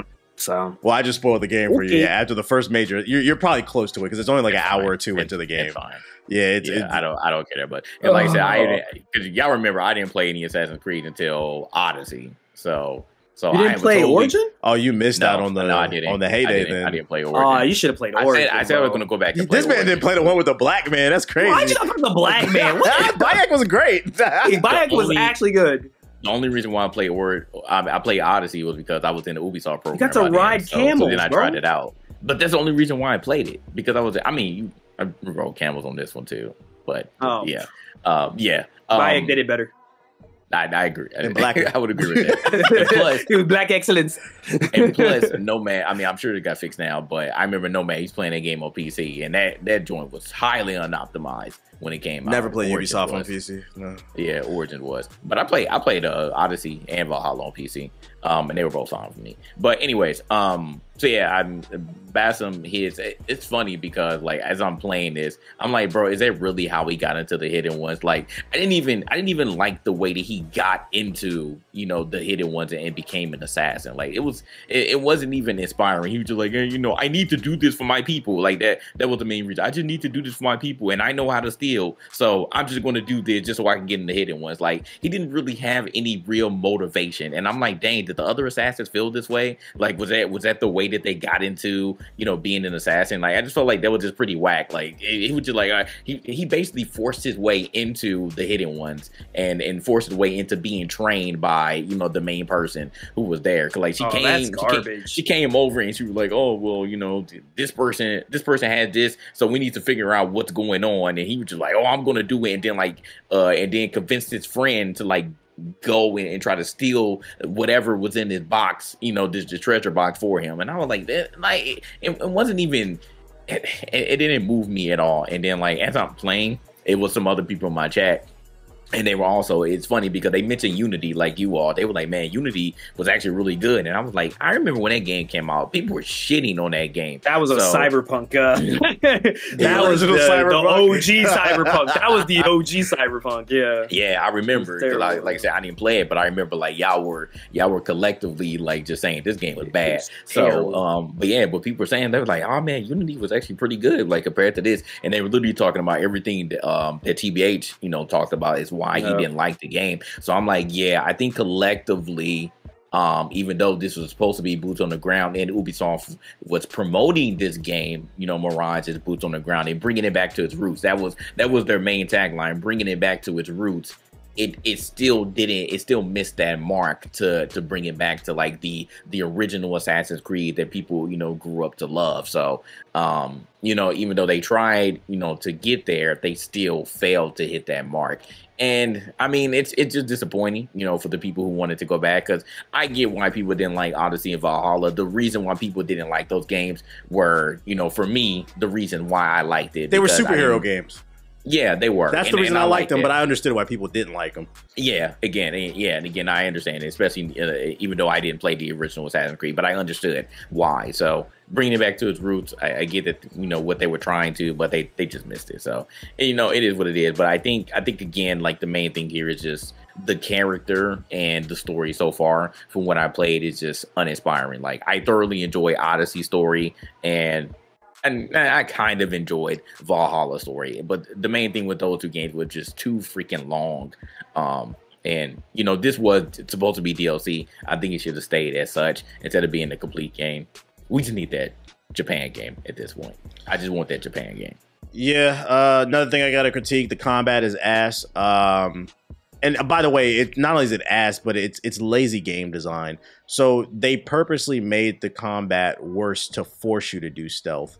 And it's like they could have at least made him like a decent fighter, but it's like if you get pulled up on in this game, like you might as well just get wrapped, just wrap it up and reset the mission. But then again, if you have to reset, you fucking suck at the game because this game is easy as hell. It was really weird to bounce between this and Lies of P. I think I put that in the group chat because like the AI in this game is probably some of the worst I've ever seen in Ubisoft. I posted a clip on Twitter where like I'm literally whistling at the dude. He's right in front of me and he's just like, where is he? What is that? Must have been the wind. I'm right in front of this dude. He just walks away and then I just stab him in the neck. And it's a lot of that. It's like you can stab a guard right in front of another one and they won't even react to this shit. I I'm just like, bro, did y'all QA test this game? Like, Ubisoft's AI has been bad in the past, but like this is like probably the worst. It's jokingly bad. So it's like, even though the combat's not viable, it's not too big of a deal because you don't even need it because the game is so damn easy. Another thing I didn't understand is in the game, Basim is a thief. You start off that way, and there's this thief mechanic in the game where you can rob anybody, and it does this whole like Gears of War active reload button you have to press, and if you do that, they won't know that you pickpocketed them. I'm just confused because once he becomes an assassin, you could still do that. Like that from the original games, what I remember, if you did anything that fucked with the civilians, it would knock you out of the Animus. But once you become an assassin, you're still walking around robbing niggas, and I'm like, isn't he supposed to be a hero? You could still do that in you could still do that in like Assassin's Creed 2. I thought it was for like Ezio. I thought it was just for like the missions though. Like no. Like, okay. I'm pretty sure you could still pickpocket people when you were playing as Ezio, like in that Brotherhood. I'm pretty sure you could still pickpocket people. I probably didn't do it. That's why you couldn't kill civilians. If you killed them, that would cause the Animus to collapse. But if you robbed them, I'm pretty sure it was the city has no life in this game either. There's no NPCs that you can talk to. There's no funny, interesting, witty dialogue. The side quests, from what I've seen, just looking at historical monuments, it's just all very undercooked. They should have just made it like $20 DLC. This kind of feels like one of those situations where Ubisoft had nothing to release and they had to do something. They wanted to appease their board of directors, so we're gonna call it a full game. But this is clearly, it feels on par in terms of quality with you remember Assassin's Creed Liberation? I was just gonna ask the one with the black girl on the PSP. Yeah, it feels like that. Like it feels just with better graphics. Like everything just feels very small scale and not in a good way. I'm cool with the smaller city and all that. I welcome it because the games have been. Is the world cool at least? Like, no, I've heard people say Baghdad's nice. No, it's pretty to look at, but there's nothing going on in it. And there's only 2 enemy types, by the way. There's a regular guard and a heavy guard. And the difference between them is one takes more damage than the other. That's it. No bow and arrow guy? Yeah, there's the bow and arrow guy. Okay, but that's what I mean. Like, there's just like a regular guard and then a heavy. There's no special enemy that you're going to be taking on, is what I'm saying. Yeah, okay. It's a bit of a disappointment. Like I said, this should be a Game Pass game. It's like 6. I still gotta play it. Ugh. Why? You Ubisoft for the code. That's crazy. That's crazy. So that's Assassin's Creed Mirage. Let's move on to the news side of the podcast. Since the last podcast, Titanfall 3 has been teased in a multitude of different ways. I know Ethos is excited. The first reason people think Titanfall 3 is coming back is for some reason out of nowhere. So for those of you unaware, Titanfall 1 and 2 has been in an abysmal state on PC. Hackers have destroyed it out of nowhere. What's the name? The developers, Respawn, decided to fix it. And not only did they fix it, but they've been adding new game modes and messages inside of the game. And people in the community are like, it's having a resurgence right now. Like 20, 30,000 people online. Yeah, again. Right. People are like, why is Respawn fixing the game all of a sudden? And then this trailer leaked online. Let me see. And people are trying to figure out whether or not it's real. Basically, it's a teaser trailer, and it says worldwide reveal October 27th. Now, the day in which we're recording is October 14th. So we'll know if this trailer is real or not the next podcast. But yeah, there's this trailer. People are trying to figure out where this came from. Is this real or not? Shit, this is real. I don't think it's real either. It doesn't look real. I don't think it's real either, but it was on Twitter. I looked it up. It got taken down off of Twitter. I could only find it on TikTok Shorts or YouTube. This got taken off of Twitter? Yeah. Like actually a copyright strike? Like, I don't know if it was a copy. I couldn't find the original link that I had. It got deleted. I don't know. This looks sus. They've been dropping a lot more Titanfall content inside of Apex. Apex is dying. There's really no major shooter on the market right now. EA doesn't really have anything going right now, so people are thinking maybe this is the time. And you know they say third time's a charm. Second time was the charm. They made a good game. By the third time or not, by the third time you hit the pussy, you know whether or not you go marry. Oh man! Somebody said Respawn doing all this, and they're gonna hype y'all up for the 27th or the 31st because those are 2 days. Bro. So they're gonna hype y'all up just to get another Octane skin. Dog, I'm telling you, if it's an Apex limited time mode, bro, I'm gonna be crying, man. I'll be done with them. I'm not gonna hold my breath, but I feel like if this news is true, it's gonna set the internet on fire, bro. And if it is true, you guys better fucking support this game. It is interesting because I was playing Titanfall when it started to resurge. I was playing it. It is true. Somebody updated the playlist mode, and in the playlist, there's a quote to 300. in it. I forgot what the quote was. It was something about like something about the arrows. Like I think it was about the arrows. Our arrows will blacken the skies or something like that. Darken the sky. In Titanfall reference, they say your rockets will blow out the sun. Will blow out the sun. Yeah. And so I don't know what that means. I don't know because if it's 300, 3, Titanfall 3, or if it's maybe maybe it's like the last bit of like maybe there's some rogue developer over at Respawn that's like. There's a joke in the Respawn community that the janitor is the one who's updating it. Like he's a big fan, so he got hired, and he just sneaks into the server room and he makes patches and he just quietly like updates the game, and then he ships it before like leadership knows what's going on, and then just like who updated Titanfall, and everyone's like I don't know, and it's like well it's too late for us to roll it back. We might as well just let it happen. I'm gonna be honest with you, I'm coping. I'm full on hopium. So yeah. Another reason people think that maybe they're teasing Titanfall 3 is because apparently, I don't know if it was Titanfall 2, they found in some game code there was like 4 codes and 3 of them translated to the release date of Titanfall 1, 2, and Apex. So people are like, what's that 4th code for? Basically, is that like another like release date?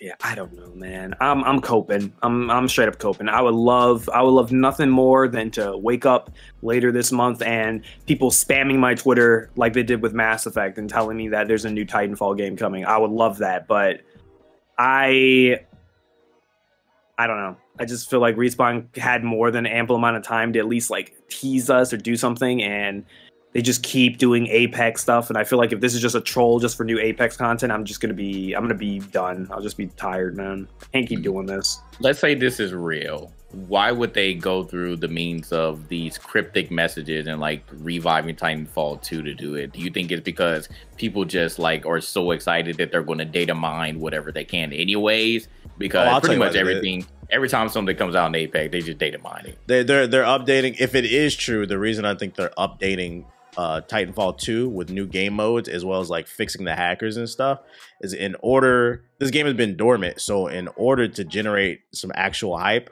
they wanted to first fix the old game because you need your core fan base. And if they announce Titanfall 3 and then the core fan base is like, well, you guys abandoned 2, so it's kind of a yellow flag. We're gonna see. I think they were trying to get in the good graces of like gamers, like, oh, nobody can complain about 2, so they're gonna get hyped about 3.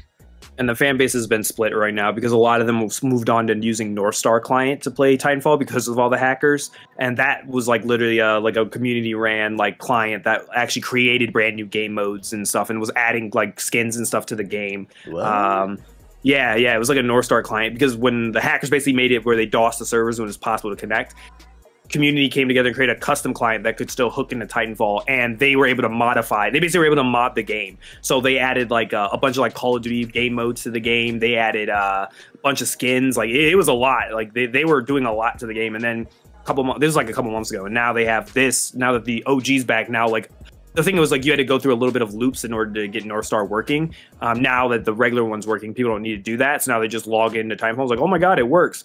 So I mean, again, I guess the hope I have is like someone updated Titanfall 2. Like it felt intentional. It had to be somebody at Respawn to do this. Now, do they just do it just because they had some free time and they're just like, oh, I'll just update the game? Very possible. Could it be that, yeah, what you're saying, like maybe they're about to announce the 3rd game and they want to make sure the 2nd game is like in solid, whatever it is, condition? Yeah.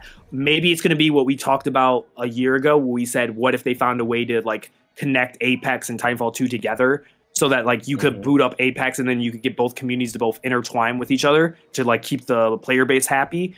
That would be a best case scenario. Maybe that's what they're doing. That's why they're fixing 2. So, and then maybe they have the 2 games synergized. I don't know. Or this is all just a fucking cruel joke. Here's another thing too. Maybe also they're updating it because when they announce 3, they know in the back of their head because the game is only $3 to $5 on average on Steam. People will buy 2. People are going to buy 2 to see what the hype is about, and they want to make sure the game works beforehand.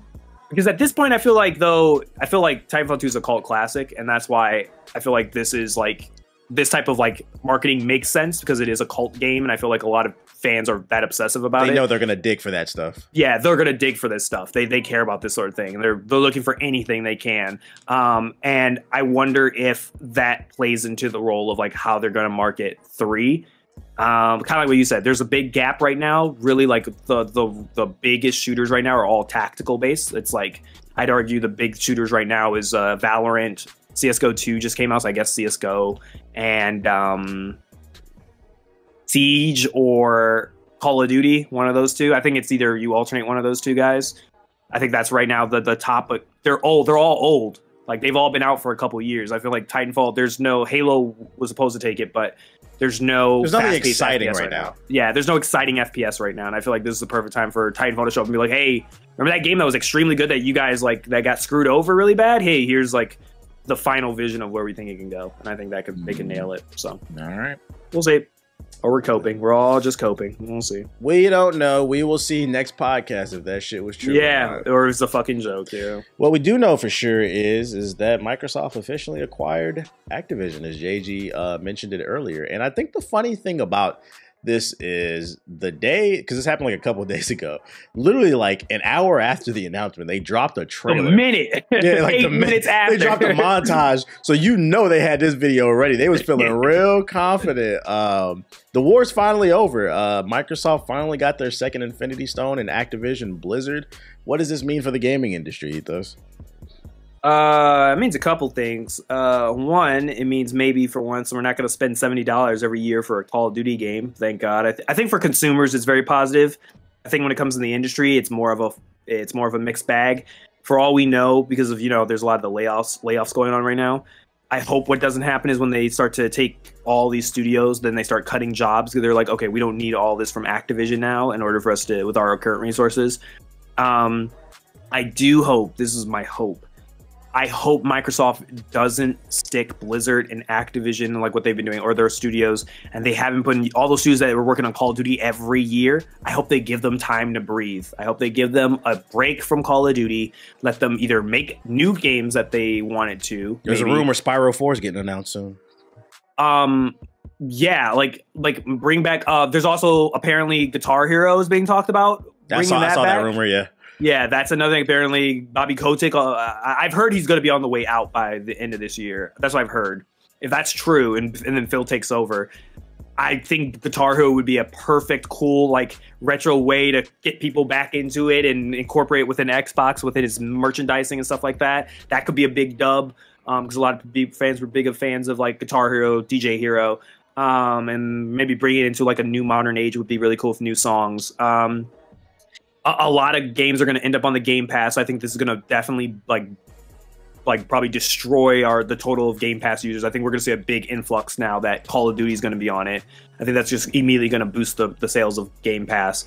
And my hope is, like I said, I just really want another studio to get a crack at those IPs. Like, I wouldn't mind another studio trying to make a spin-off of Call of Duty to try something different. Like, I've always said this, I'm tired of Call of Duty trying the same type of shit. I would love them to try to make something like a fantasy Call of Duty, or a like steampunk Call of Duty, something that's different, that doesn't fit into that standard military modern day type of shooter that they've been doing for the past couple of years. Just something to mix it up, because now that you got the resources, and I'd love to see those studios also make some new IPs, or bring back, like what you said, some dormant IPs. They can bring back Tony Hawk now, with Spyro.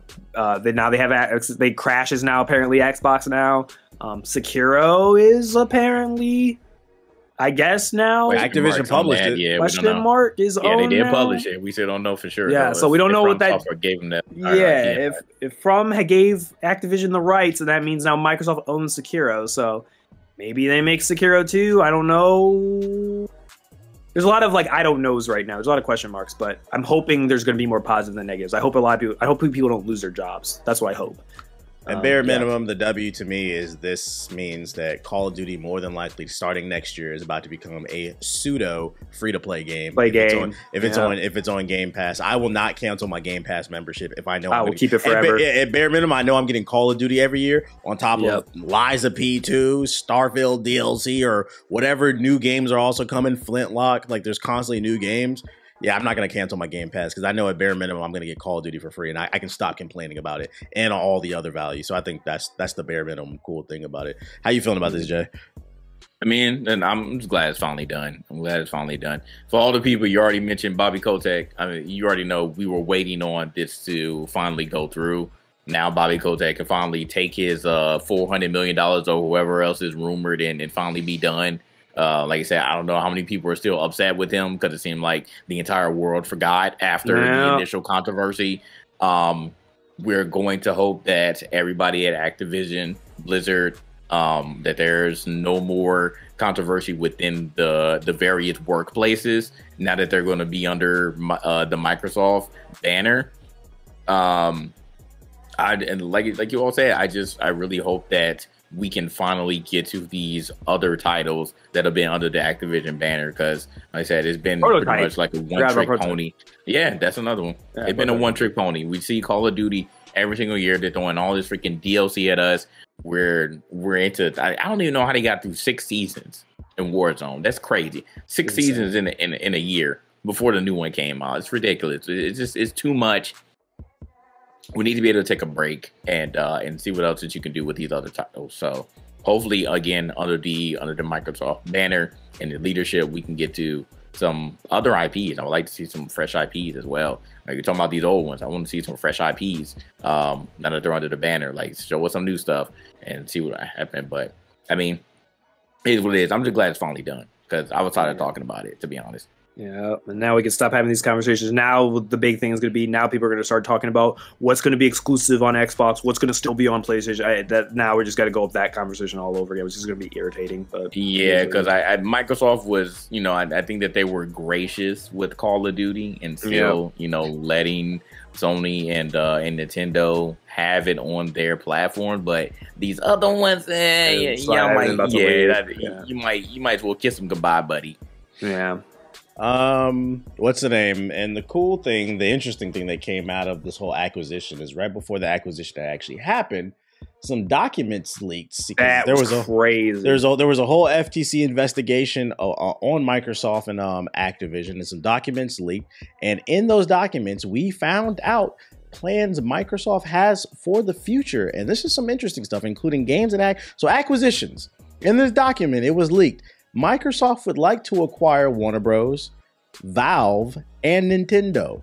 Warner Bros. I can see, but Nintendo and Valve, especially Nintendo will commit seppuku before they fucking give up Mario to Microsoft, bro. I cannot see that. Mario wearing like green and white and stuff as his trousers. Like, I get it, y'all been buddy because it's pretty much been y'all against Sony, but for y'all to acquire them, man, that's like almost a 0% chance in my book. Nintendo is a national treasure, a sense of pride for Japan. They're not giving that shit up, bro.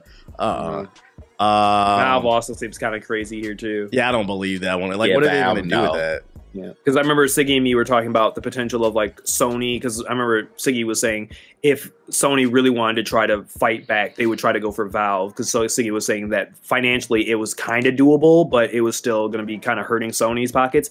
But Microsoft, I mean, they have the money. They could have gone for Valve, but I feel like Valve doesn't make... I wouldn't say Valve doesn't make sense, but I would say Valve kind of like... It just cuts into a pie that Microsoft already owns, and it just removes a segment of that pie and just fully like puts it all into one.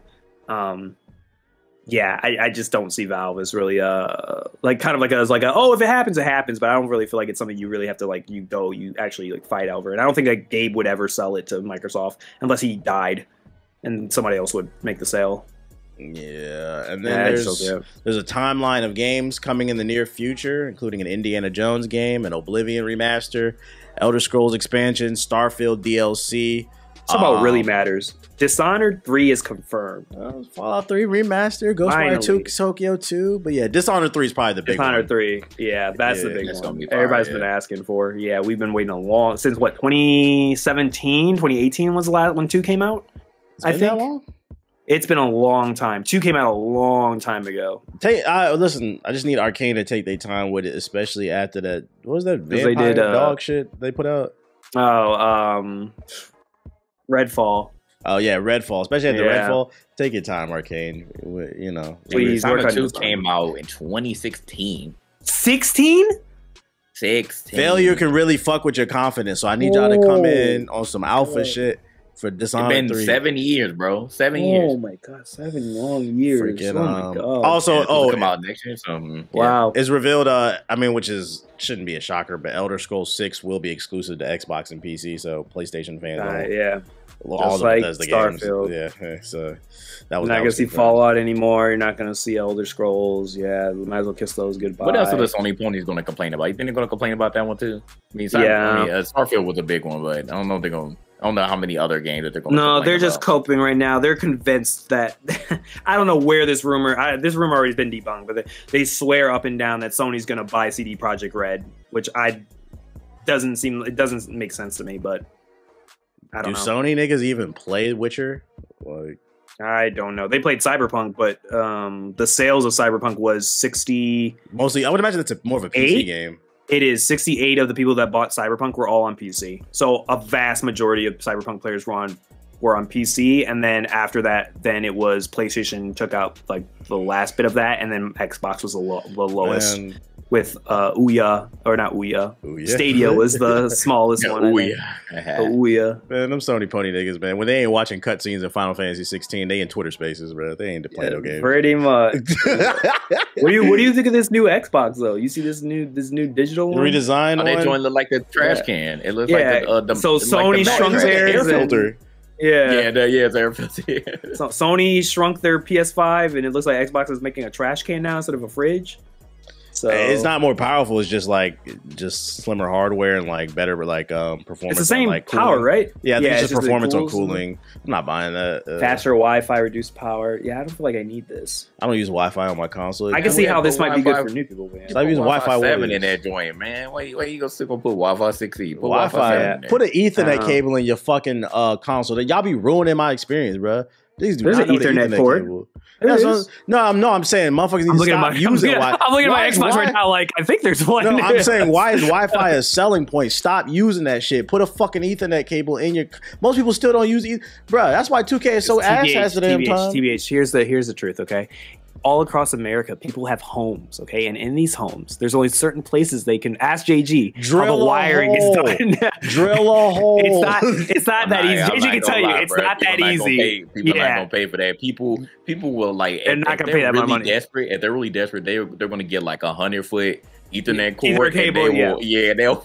When I was at my old place, I used to do that. I had a 50-foot cord. Yeah. When I was at my old place, the Ethernet was I was in the master bedroom, so it was from there. So the router was in my room, and we bought this big ass 50-foot Ethernet cable to go from like underneath my door into like the middle of the upstairs, and then had a router there that then would disperse to the other rooms underneath their like their doors. When it comes to home planning, I will be thinking about that. I had a conversation about that. About that one time. The houses, like I was surprised how many. I remember I was talking about apartment hunting. I was surprised how many people didn't ask about internet. Like, they need to. That's literally the first question I asked when I was. What is the internet? Who's your internet provider? What are my options? That's the first thing I Google. One option, or do I? Yeah. People be getting caught up. Oh, this is a nice apartment. And be on some doo-doo ass internet, bro. And then you'd be screwed, and you're stuck there for 12 months with shitty internet. And then some places in LA they just lie, like my first apartment. But that's crazy. I still got that. Hey, go ahead and air them out, buddy. Oh yeah, the infamous screenshot. Yo, I wanted to cry. That internet was so bad, bro. I was panicking. I was like, nah. Didn't they say it was like? Didn't they promise you it was like, yes, it's high speed gigabyte internet? Is that what they said? It was high speed. It was listed. It was listed on the website. They had high speed internet.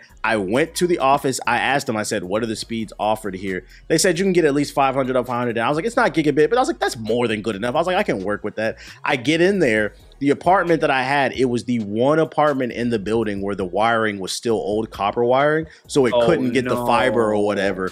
And the thing is, they didn't know. So in California, if you break lease early, you have to pay like $1,000 fine or something. They didn't make me pay it because they knew they fucked up basically. Yeah, they just let me go. That's how I ended up getting another apartment. With that previous apartment, was it like all the tenants were on the same? Everybody had high-speed internet, but me. Well, no, I'm saying like if they all had Wi-Fi, was everybody using the exact same like actual like Wi-Fi connection, or was it like they were all separated? I don't know. I just know that they had a bunch of apartment complexes, and like to the left they had like street level apartments, which is one of them I was on, but they also rented them out to people as like studios that you can work out of. So like it was a big ass like 1,500 foot like loft that like right next to me was a nail salon. So like it could have been like a business basically, but they didn't realize at the I guess the good internet reach to that one. It was a really nice apartment. I was really upset I couldn't keep it, but I was like, yeah, I gotta go. So then that's how I ended up in that shoebox for a year with it was like 600 square feet. At least you got fast internet. But I had fast internet. Shoebox for fast internet, I'll take it. You know it, baby. Gotta get my job done. What's the name? Oh, last piece of Xbox news. Xbox credit card was announced. Who's ready to get ripped off? Microsoft has partnered up with MasterCard to create the Gamer Xbox credit card. It has different rewards. You can earn points on your Xbox credit card for your purchases, discounts on Netflix, as well as like you get points towards spending in the Microsoft store. And that's about it. I think the APR on it's like 1,000% or some shit like that. You guys copping that Xbox credit card? I'm good. You gotta be a super Microsoft fan in order to do this, because there are way better cards. Like if you want a credit card, like please, like the worst that you can do is like, hey, if you go to Target all the time, get a credit card with them. Please don't get an Xbox credit card. Like what the hell? What are you doing? What are you thinking? Like you're really not going to spend that much, or I hope you're not going to spend that much. That, oh my God, I get to get a free game once I get a certain amount of points. I'm going to get a ridiculous amount of points to even get a free game. Come on now. I read that article. I was like, who is this card for? All the rewards are mainly locked behind the Microsoft store. I'm like, just get a regular Capital One credit card so then it gives you cash back and you can spend it anywhere. Why would you limit yourself to this shit, bro? Exactly. I'm like, bro, it's really predatory at the end of the day once you really think about it. Like, why would anybody get this? This doesn't appeal to anybody, or it shouldn't appeal to anybody. Still not as bad as the GameStop credit card, but it might be a second place, the Xbox credit card. Oh my God, don't get me started. Shit had like a 30% APR. What's the APR? Yeah, what's the APR? It was high. I remember when I saw that shit, I was like, yo, they are really preying on children, bro. That shit was a straight ripoff. And then also, how does GameStop afford to even run a credit business? They barely stay afloat. What the fuck is that? That's why they're doing a credit business. That shit is not insured. They do not hold your 200,000. Nope. That shit collapsed tomorrow. Moving on to Sony news. Sony announced the PlayStation 5 Slim finally. We've been hearing rumors about it for the longest, as well as a Pro. Still, we haven't heard anything about a Pro, but the Slim is real, and by default it'll be digital, but you can no longer there will be a disc drive in it. You could buy the disc drive, the Blu-ray disc drive as a bonus. I think it was like $80 from what I read. And also, fun fact, this new Slim model without the disc drive will be $50 more. Now, this only pertains to America, but that is a large portion of their base. Really, it was kind of quiet. The Twitter Spaces is really quiet on this one from the Sony ponies, charging more for less. How are we feeling about this PlayStation 5 Slim, Jay? He's just excited. He said he's gonna cop it immediately. Did he really? Nah, he was talking about the Pro actually, but I'm like, bro, what? Why? I'm like, first of all, they haven't announced the Pro yet, and second of all, I was like, you still got that console mindset. Please don't. Like, I'm sorry. Really what do you need a Pro for? What is the Pro gonna do? I swear, exactly. Upscaled to 8K. What thing are they going to add that the layman's going to be excited for a Pro version? Doesn't matter. That's what he said. Still running the base. 120 FPS. By the way, the mount at the bottom, it doesn't come with it anymore either. You got to buy that too. No, the standing mount. They nickel and diming you for all these accessories, and they cost $50 more. Didn't PSN go up in price too? Yeah. Didn't they recently boost? Yeah, they did. And then like $10 or something. The highest one is like $40, but yeah, like depends on the level that you crazy, got. Bro. That's crazy. Nah. I mean, it's funny though because we all knew this was coming. Sony and Nintendo stick to their guns. They stick to their same model. So we all know that as soon as a switcher or whatever is going to come out, then they're going to come out with a million different versions of that. Same thing with Sony. The Slim is first, and then they're going to come out with the Pro before they get ready to come out with the PS6 if they end up doing that or whatever the next version is going to be called. So it's whatever. Fuckers. That at this point, like I said, there should be no shortage of PS5s around there. So if you just truly want to get this and pay $50 more, go for it, because it's not like the PS5 is taking up a ton of room on your it's desk or $450? Entertainment center. Yeah, it's $450 now. Yeah, it's $450 instead of $400. So you could go get the OG one, the bigger one. For you'll get the disc drive. So you're paying more. 500. I understand this. You're paying more. Yes, you're paying for more for less. No, I get that. I'm just making sure I'm understanding this. So it's not like the disc drive is with it, or no, they took it out. No. You're paying more for less. No, that can't be. No, hold on. That doesn't make sense. And you have to pay for the stand now too. No, Okay, hold on. so Is there a bigger hard drive? I believe it's a 1 terabyte now. I No. believe. Oh, it's not. Oh yeah, no, it is. Yeah, okay. It is 1 The hard terabyte drive now. is It's 1 bigger, but terabyte, still, it's so only fine. It's 1 already terabyte. a 1 terabyte. It's always been 1 terabyte. No, it's 500 gigs. Yeah, it was. No, it's wasn't. not.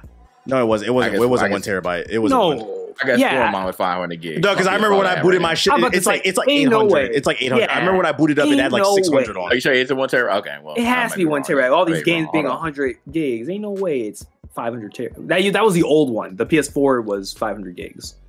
This one is a terabyte. I'm pretty sure. Either That's way, ridiculous. That is it doesn't But yeah, surprise me they yeah. removed the disc drive because I just read an article yesterday that Best Buy will no longer be carrying DVDs and Blu-rays. So like it's a thing like, you know, people stream, they download games. It's just kind of like the future. It doesn't surprise me. It just surprised me that they're charging more when the system is smaller. They're not updating the specs. I can understand if it was a more powerful system, but they're not updating the specs. So why does it cost more? Yeah, this one doesn't make sense at all. It's like Money. could have kept it the same price, but yeah, They know you're gonna buy it. Money. exactly. But like I said, just get a regular PS5. I don't think this really appeals to anybody, even the people that don't have one yet. Just go and get one. Like the Spider-Man bundles are freaking still out there. Go get that. You know, this is gonna make it sound like Xbox shows, but do you remember when Xbox came out, genius, brilliant fucking idea where they came out with the Xbox X, the S, the smaller one, Yeah. from the 360. Remember they had that black one that was smaller, and it was like it actually shrunk it, and the hard drive was internal, and then they came out with the arcade, which was like we take out the Straight hard digital. drive, but yeah, but Oh it was, yeah, I remember that. Yeah, It was like a 4 yeah. gigabyte internal, but it was cheaper, so it got more people to buy this console. I don't understand how doing the reverse is gonna be good. I don't know. That doesn't make sense to me. I don't know. Maybe the Sony people will have a better grasp of the market than I do. So, Well, the icing on the cake is it's being reported Sony also got hacked. So, Sony. it's a bad month for blank. Hacked again? I swear we've reported this story like 5 times. Again? There's a ransomware group, a hacker group that claims they've breached all of Sony's defenses, and they're threatening to sell all of our data on the dark web. So, it hasn't been confirmed or not because Sony is investigating to see if this threat is real. But I brought this up just on the podcast because if you own a PlayStation, whether it's a 4 or a 5, log in and just change your info just to be safe because we don't know if this shit is real because Sony's getting threatened right now. And from what history tells us, I'm going to say 80% chance they probably did get hacked because they're notoriously Sony's defenses fucking suck. Their cybersecurity sucks. They've been hacked multiple times. You saw what happened with Lizard Squad. I was just about to mention that. I was Gang, like, gang. damn, bro. We need a Lizard Squad documentary, boy. They're Yeah, going crazy. Hey, Sony, bro. Like, damn. Like, why they keep attacking y'all? Like, what's really going on within your Easy ranks? target, probably. Yeah, they be like, I well, don't they got hit. They got hit once. Like, we can just hit them. Like, They're like that goofy meme. I'll do it again. Yeah. I'll do it again. weird, bro. And after that bad PS5 Slim and the Sony being hacked news, we have a slew of negative news we're going to have to go through here. So bear with us. I swear we're not trying to be negative. It's just a lot. The next negative story we got for you is NVIDIA, creator of what I would say is probably the most popular GPU out right now. The feds did a sweep on them. In France, they hit up their French headquarters, the French feds. They did a sweep, and apparently they're being accused of tampering with competition. And I was saying, I don't know how it works in France, but out here in America, the feds have a 98% win percentage in federal court. So if they come after you, it's because usually they have some very good evidence against you, and they're confident they're going to clap you. I don't know if that's how it is in France, but I'm just going to take a wild guess. It might be. I'm trying to figure out what the fuck did NVIDIA do to where the feds, the feds did a sweep. What did they do to make them niggas that mad? And the only thing I was talking about, I was like, the only thing I could think of is because they said they're being accused of tampering with competition. Antitrust. Yeah, Okay. I'm thinking maybe they're fucking with AMD's like chip shipments or something like that, like to try to slow down the competition, which would be fucking wild. But I was corporate espionage, maybe. Maybe they have like agents in AMD that are purposely like screwing their tech to make sure it's not as fast as Nvidia's. Maybe I don't know. Maybe they bought out some trade secrets from AMD or stole some. Who knows? There's a lot of possibilities. And they just it's rumors that the 5000 series should be coming soon. Like, this is a very interesting. They just dropped the 4. Jesus freaking. This is a story I feel like a lot of people didn't comment on or like post. I only saw it like on IGN, but this is a story I think everybody got to keep their eyes on to see how this plays out, because like this could fuck over the company in the long run. What you think, Jay? Yeah, I mean, it's a lot to take in here, especially with limited information. So like, geez, like you all mentioned, the only other like real competitor that they have, or direct competitor, is AMD. So this, I mean, maybe they have some like crazy AI technology now that they're somehow using that to come after AMD for whatever they have, because AMD has been slowly gaining on them in the computing market and GPU market, but mostly with chips. Because Nvidia, even though they make chips, they're not in direct competition with AMD in that aspect. It's Intel with that, but Nvidia also make chips. So I don't know. Maybe they're trying to like get more leverage in the chip market too, and they found something. Either with Intel or AMD in that aspect, not even GPU, but CPUs that it's messing with either of those companies. So I mean, I'll try to stay up to date on this one, because I'm actually very curious, what they possibly could have done, because this is kind of crazy. Gonna have Arnold up in your house in the video. This is crazy. Other bad news: Naughty Dog is in some hot water. Recently they laid off 25 employees, and it's being reported that the Last of Us multiplayer game that they've been hyping up is on very thin ice, meaning it can be canceled at any moment. And apparently, to add insult to injury, these developers that were laid off, a part of the downsizing of the studio, it was being reported that they were told by Naughty Dog to keep this shit quiet, shut the fuck up, basically. Y'all think we're gonna see the light of day on this game? How we feeling about this? What's going on with Naughty Dog, man? That joint dead, man. Ethos never gonna give us a chance to call anybody Nurse Joy again, man. My disappointment is immeasurable, and my day has been ruined. This is the one thing I said multiple times when I was like with Last of Us 2 and stuff. I always said when I played the first game, I said I actually enjoyed the multiplayer more, and I thought the multiplayer was really cool.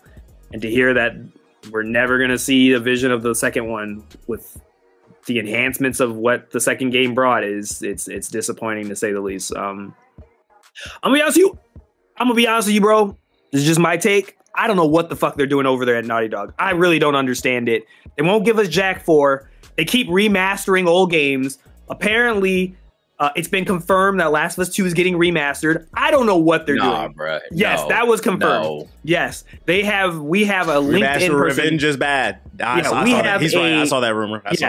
We have a confirmed employee on their LinkedIn saying that they were outsourcing for Last of Us 2 remastered on their LinkedIn resume.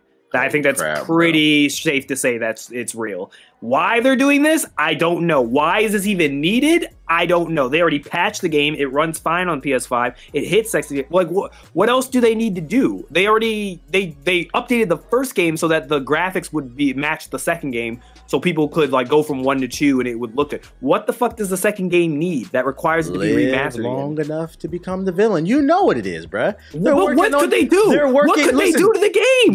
What could they do? They're working on season 2 of the HBO show, and what would go great with the launch of the show? What are they going to change with the game? They did it with it's not about changing it. It's just about getting it out there so they can promo it with the show. Free promotion sells. No, TBH, what the fuck? How are you going to... Okay, if I was going to sell that to you, how the fuck am I going to market that to you? What am I supposed to say? It's not for us three. It's for the people watching the show. But how do I market that? You already so you remastered the first game and you retitled it Last of Us Part 1 so that it would flow well with Last of Us 2 Part 2. What the fuck are you gonna name the second one? Last of Us Part 2 Remastered? You're under the guise that the people that watch the show read IGN and GameSpot, bro. I don't give a fuck if they don't. That's confusing to them. My girl had no clue what the fuck The Last of Us was. We watched the show together. She's like, I want to play the game now. That's who it's for. That's crazy, that. Bro. But how do you explain that to a person that's like, I want to play Last of Us 2 now, and you gotta explain it's not for us. I'm telling you. Doesn't make sense. I know it doesn't make sense, but I saw it firsthand because she plays Call of Duty. She was like, I think I want to play this type of game now. I'm like, this shit came out twice already. I can't understand this. I don't get it. It's not for us. It's annoying. Because we want Jack 4. I understand. How about this? This makes no sense. Make a new game. Give us Jack 4 or make a new game. I get the frustration. I'm with you. I'm just telling you, I understand it because I've seen it firsthand. That shit works. But I don't understand.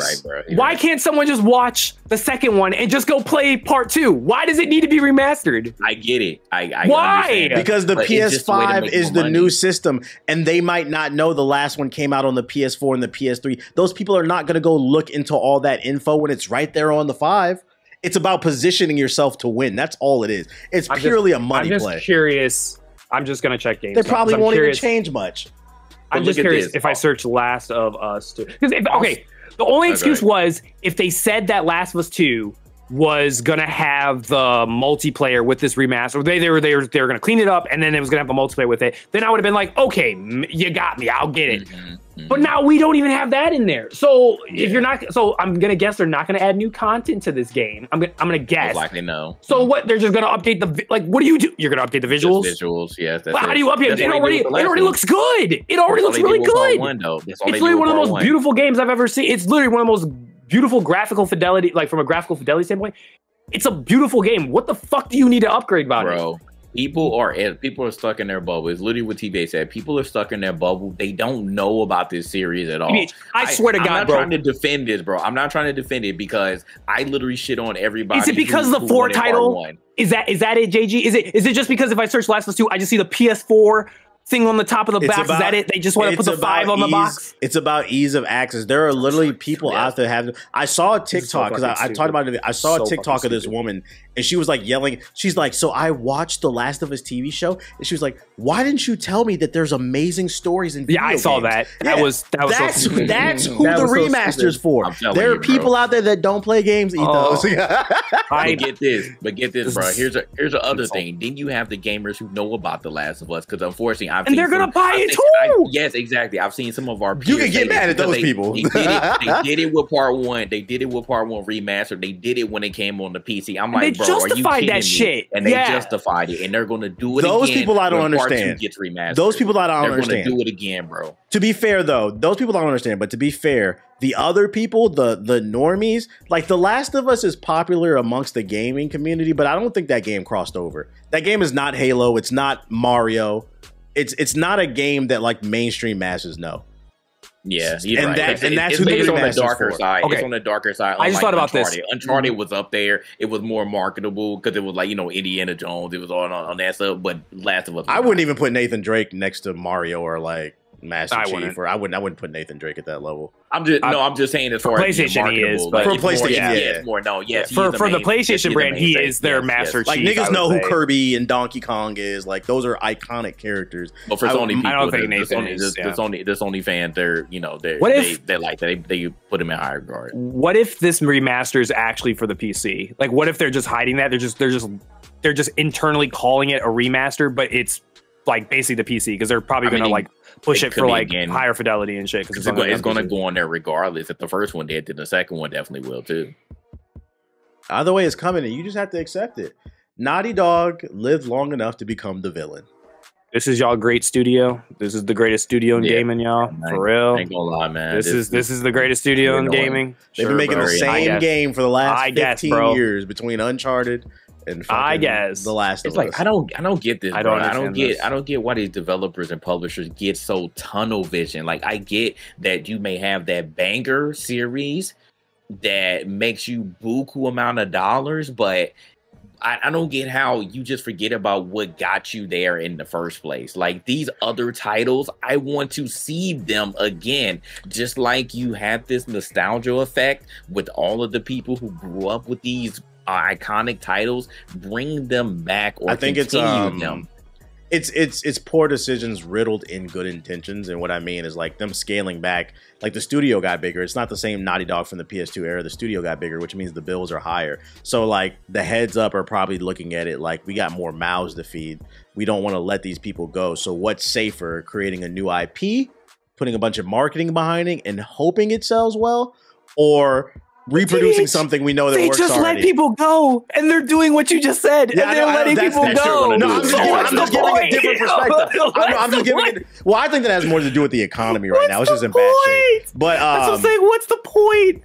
But I will say that like I get the perspective of playing defense because you're trying to preserve and make sure people can get fed. The issue is I think they're playing too defensively. Like you, at some point, you got to come out that shell and take a risk.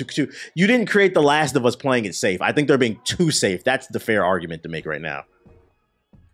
It's unfortunate, bro. It's unfortunate, and especially like because you wasted so many resources on trying to get the multiplayer. You didn't have it. You didn't have it when the game came out, and people are already like, "Well, where the hell is the multiplayer?" Like, I want to play factions. Where it's factions? Where it's factions? And they're like, "Oh, well, it's coming, and we're trying to do this other thing over here." And then you immediately cancel that other thing over here, but you're like, "Oh, factions still might be coming." And now we're most likely not going to get it because you laid off people. Like, I feel like it's whack. Like, if you still want to go through this formula of still bringing out Last of Us 2 remastered, but then you just wasted all this money and just time and people. Time and people. I think it's safe to say they're on the clock. They need something to boom. They're on the clock, I think. And I think a good example is like this next article I'm going to bring up right here. When there's highs, there's also lows. So Epic Games also laid off 900 employees, and the reason being is being cut is because Fortnite is basically falling off, which says to me, by the way, it means the Epic Games Store ain't making that much money. To lose 900 jobs because Fortnite is not doing well. So imagine a studio like Naughty Dog where all they have is like The Last of Us. They don't have as a mega money cash because like that's a one-time release. It's gonna have like a spike and then it's gonna slowly start to go down versus Fortnite was churning money over day and night because of the battle pass and like new seasons. So like that's what I'm saying. Like I understand why they play defensively. It's just like I feel like they're playing too defensively. It's rough out here, bruh. It's rough out here. It's more competition than ever, which also means you should step your shit up. You're going to have to make better games because there's more competition than ever. I don't know, man. It sucks to see 900 people lost their jobs. I heard it decimated. The team that did Fall Guys. I heard they're the ones that got hit the most by these layoffs. Their teams did, and they got acquired by Epic. So imagine that you get acquired. Ooh, yeah, imagine Epic buying you out. You join them, and then next thing you know, a year or 2 years down the road, they cut off like your legs, basically. You said Visceral Games. Yeah, oof. That sucks. Epic, don't forget about Rumbleverse too, because they spent the that was another L. Yeah, that ended up being another L because they wanted that to be their fighting like another BR success game, and it just ended up flopping too and died. Fall Guys so was sad because Fall Guys was a success, but come on, Fall Guys was a success, but the problem is I don't think it's had the retention. Rumbleverse. But Fall Guys has it. Here's the thing, right? They bought. Game sucks. Yeah, they bought Fall Guys when it was like relevant, right? Like when it was like at its height, and they were just like, okay, yeah, we're gonna give them resources and go that. But I think it's just basically been like just the path of what it has always happened. Like the game's been out for like what 4 years now. It's gonna be a slow decline because they're not putting anything new out. Yeah, think about Among Us, right? Like Among Us was top of the world, like top of gaming for like a good couple like 6-7 months, and then it just starts to slowly decline. Gaming has become almost like TikTok, like social media, where like there's constantly a new game coming out every week, every month. So it's like it's hard to stay on top and like, fuck with your money.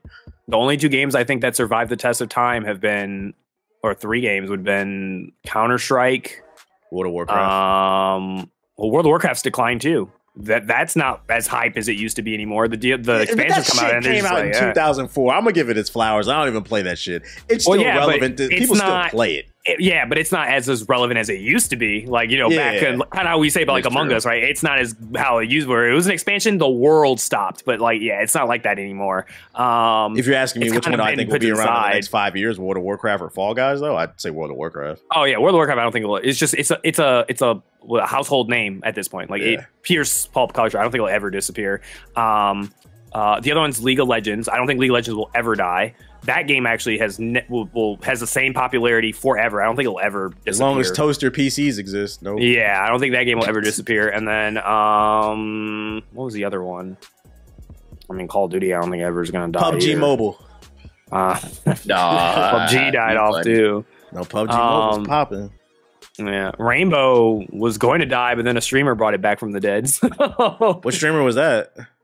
His name is I forgot how to pronounce it. It's like Jinxie or Jinx. I didn't even. I was yeah. He just started streaming. He's like a funny comedic type of dude, Gotcha. and he revives the entire game. That's like the joke that goes around. A lot of people like were giving up on Rainbow and not caring about it anymore, and then like a lot of people started playing it. I've seen like a couple of my friends now. They're back on Rainbow and playing it again. So another set of layoffs. This one's really gonna bother you too. Telltale had some major layoffs, and The Wolf Among Us 2 is not in good state because of it. Remember when you guys were telling me you got paid? You still need to play You still need to play it. I don't give a fuck if you don't get the second. You're still gonna play it. I said I'll play it when the sequel comes out. No, you're gonna play it. I imagine there's a sequel bait, but now the sequel is kind of in limbo. I don't know. You should still play it. You should still play it. I play Lords of Fall, and I still gotta be Mirage. Spider-Man's next week. This one sucks even more because Telltale literally died. Resurrected. Yeah, and then they got resurrected, and now you laid all people again. Like this ripple like that's going on in just every industry, not only just tech. It really sucks. So I even had to go through this in my own job, and I'm in healthcare. So this is really ridiculous. Like, I really don't like what we did during the pandemic. Like, it was nice that we were able to expand and get remote jobs for a lot of people. Like, we literally were forced to work from home. It was a quick reaction. It wasn't. Yeah, it was a quick reaction. Fast, yeah. A lot of jobs were created just out of thin air. Like, everybody was just like, "Oh, we just need to just do a massive hire," and then they realized, 2-3 years later that we can't afford to sustain, and going back to Ethos' point, we can't afford to sustain all of these extra mouths that we have to feed. So now we got to just do a rift and just, mass fire everybody. And it just really sucks.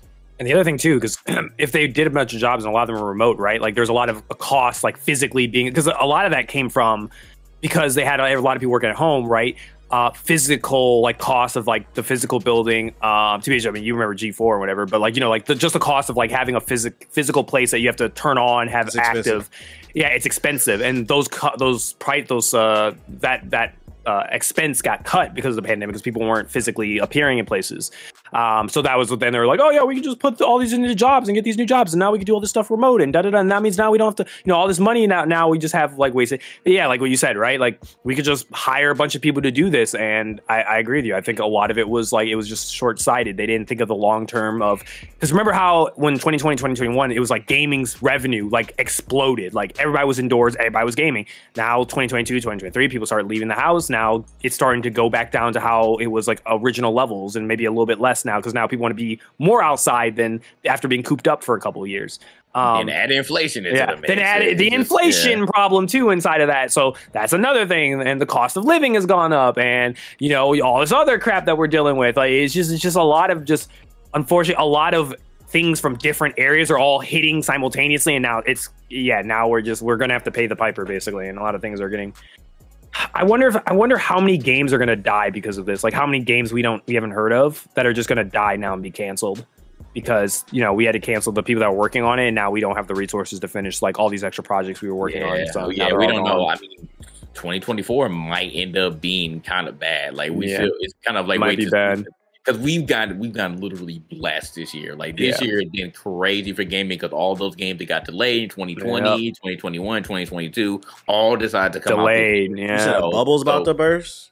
Yeah, I mean, remember how 2020 was? Like all the games basically got delayed or they got canceled, and so that's why those years in the pandemic were kind of boring. We were just like, "Where's all the games?" Well, they got delayed to this next year. But then, like what JG said, once we got near the tail end, all those games that were supposed to come out during the pandemic, they all bursted out and came out in 2022 and 2023, and that's what we just had banger. It was just a bunch of really good games. Now I think it's going to be like now we're losing resources. Now these games that are supposed to come out have lesser resources now.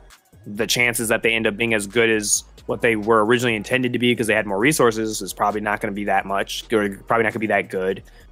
You know, I guess in that there's that question of, are we going to see another like Elden Ring? Are we going to see another Baldur's Gate? Are we going to see another one of those now until like the next decade? Now because of this, you said more Last of Us remasters. Yeah, or we're going to see more remasters. I mean, we already had 2 this year. Granted, they were really good, but we got Resident Evil 4 remake, and then we also got Dead Space remake. So we already saw the pattern where 2 studios just were like, hey, we're just going to remake what we made. So that's just going to be the pattern now. Do you think remakes should be nominated for Game of the Year? No. It depends on how much they change. I would say it depends on that. No. I say no. I think you should be disqualified. I've seen people like, oh, they're not going to nominate Resident Evil 4 like it shouldn't be. It's not a new game. I don't think 4. I think there's an argument for Dead Space because they did a lot of changes to Dead Space. I would say the same thing for Mass Effect. If they remade it, it's still not a new game. Like it's because you're basing it off of something versus something. It's like comparing biscuits from the box versus scratch. Like it's just like it's not the same thing. I said whatever. You need to make a new category. You had a template. It was already great. Okay, what if you played a game that was originally like a different format? Like, what if the game was like, okay, so for example, like, what if it was like the OG Resident Evil, where like it's a completely different like camera style and work, and then you remake it in a modern like setting? So now, like, like GTA, right? What if they remade like GTA 1 or 2 because it's top down and it's been rechanged now? Not just give them their own category, best remake of the year, since we're getting them all the goddamn time. Yeah. So you put them in a remake category? Yeah. Not Game of the Year. You can be in other categories because I mean Resident Evil 2, I think, and Final Fantasy 7 Remake were in categories. The year they came didn't out. Final Fantasy 7 Remake get nominated for Game of the Year? I don't think it got nominated for Game of the Year. I have to look at it. Here's another reason I don't want it to be nominated. Any remakes for nominations. When did that come out? 2021? Let's see. I'll look at what you're talking. Yeah, 2021. Yeah, go ahead. I'm sorry. Go ahead. I was going to say another reason I wouldn't want remakes nominated for Game of the Year is because it's a slippery slope. It goes back to the defensive play. If a remake wins Game of the Year, you know what these studios are going to say? Oh, I can just remake Final Fantasy X and win Game of the Year. I already have the template for it. That would save me a lot of money. Let's just remake a game we know everybody loves already. Ah, shit. It did. Yeah, it was nominated. And then they're going to make more. They're going to pump out more. We need new IPs. So it has been nominated. I didn't agree with it that year, though. I don't think it should. But because 7, I think 7 was a great example of like they changed the story. The story changed. They changed literally every aspect of like the game. Like it doesn't look like the same game that the OG was from because it was like over like what, a decade. It is a very different game, yeah, from the first one. That's what I'm saying. Like, what if it's a game? Obviously, like I wouldn't say. How do you gauge what's enough is different? I mean, I would say 7 is a massive difference. Like combat, it's completely different. Story's been changed. Mechanically, visually, it's not like just a little like, oh, we just put a paint on it and made it look better. Like it was an astronomical. Like it felt like as if it was a brand new game they had to build from scratch. Even though it followed I guess like a skeleton of what the first game was, like the characters and stuff. But they changed stuff. Like Barrett as a character changed. They changed his motivations and his writing. Yeah, I guess that would be my take is like if you go as far as something like 7, I think you can be nominated. I think that's fair because you are essentially making a brand new game. But I do think something like Resident Evil 4 Remake, I don't think that should be nominated. I don't think that's enough of a change because it's still, just graphically, some changes. All these muddied ass conversations could be stopped with just new IPs. Yeah. Man. It could be, but making new IPs are hard, and then it's even harder to sell them to publishers because then how do you convince a publisher to take a risk on an untested?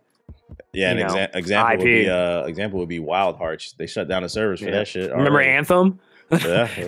Remember that? Yeah, like there you go. Remember Anthem? That's a good example. To be fair though, they did it to themselves. You remember that other EA one? You remember that other EA game that came out, the Mage one this year? Oh, you don't remember?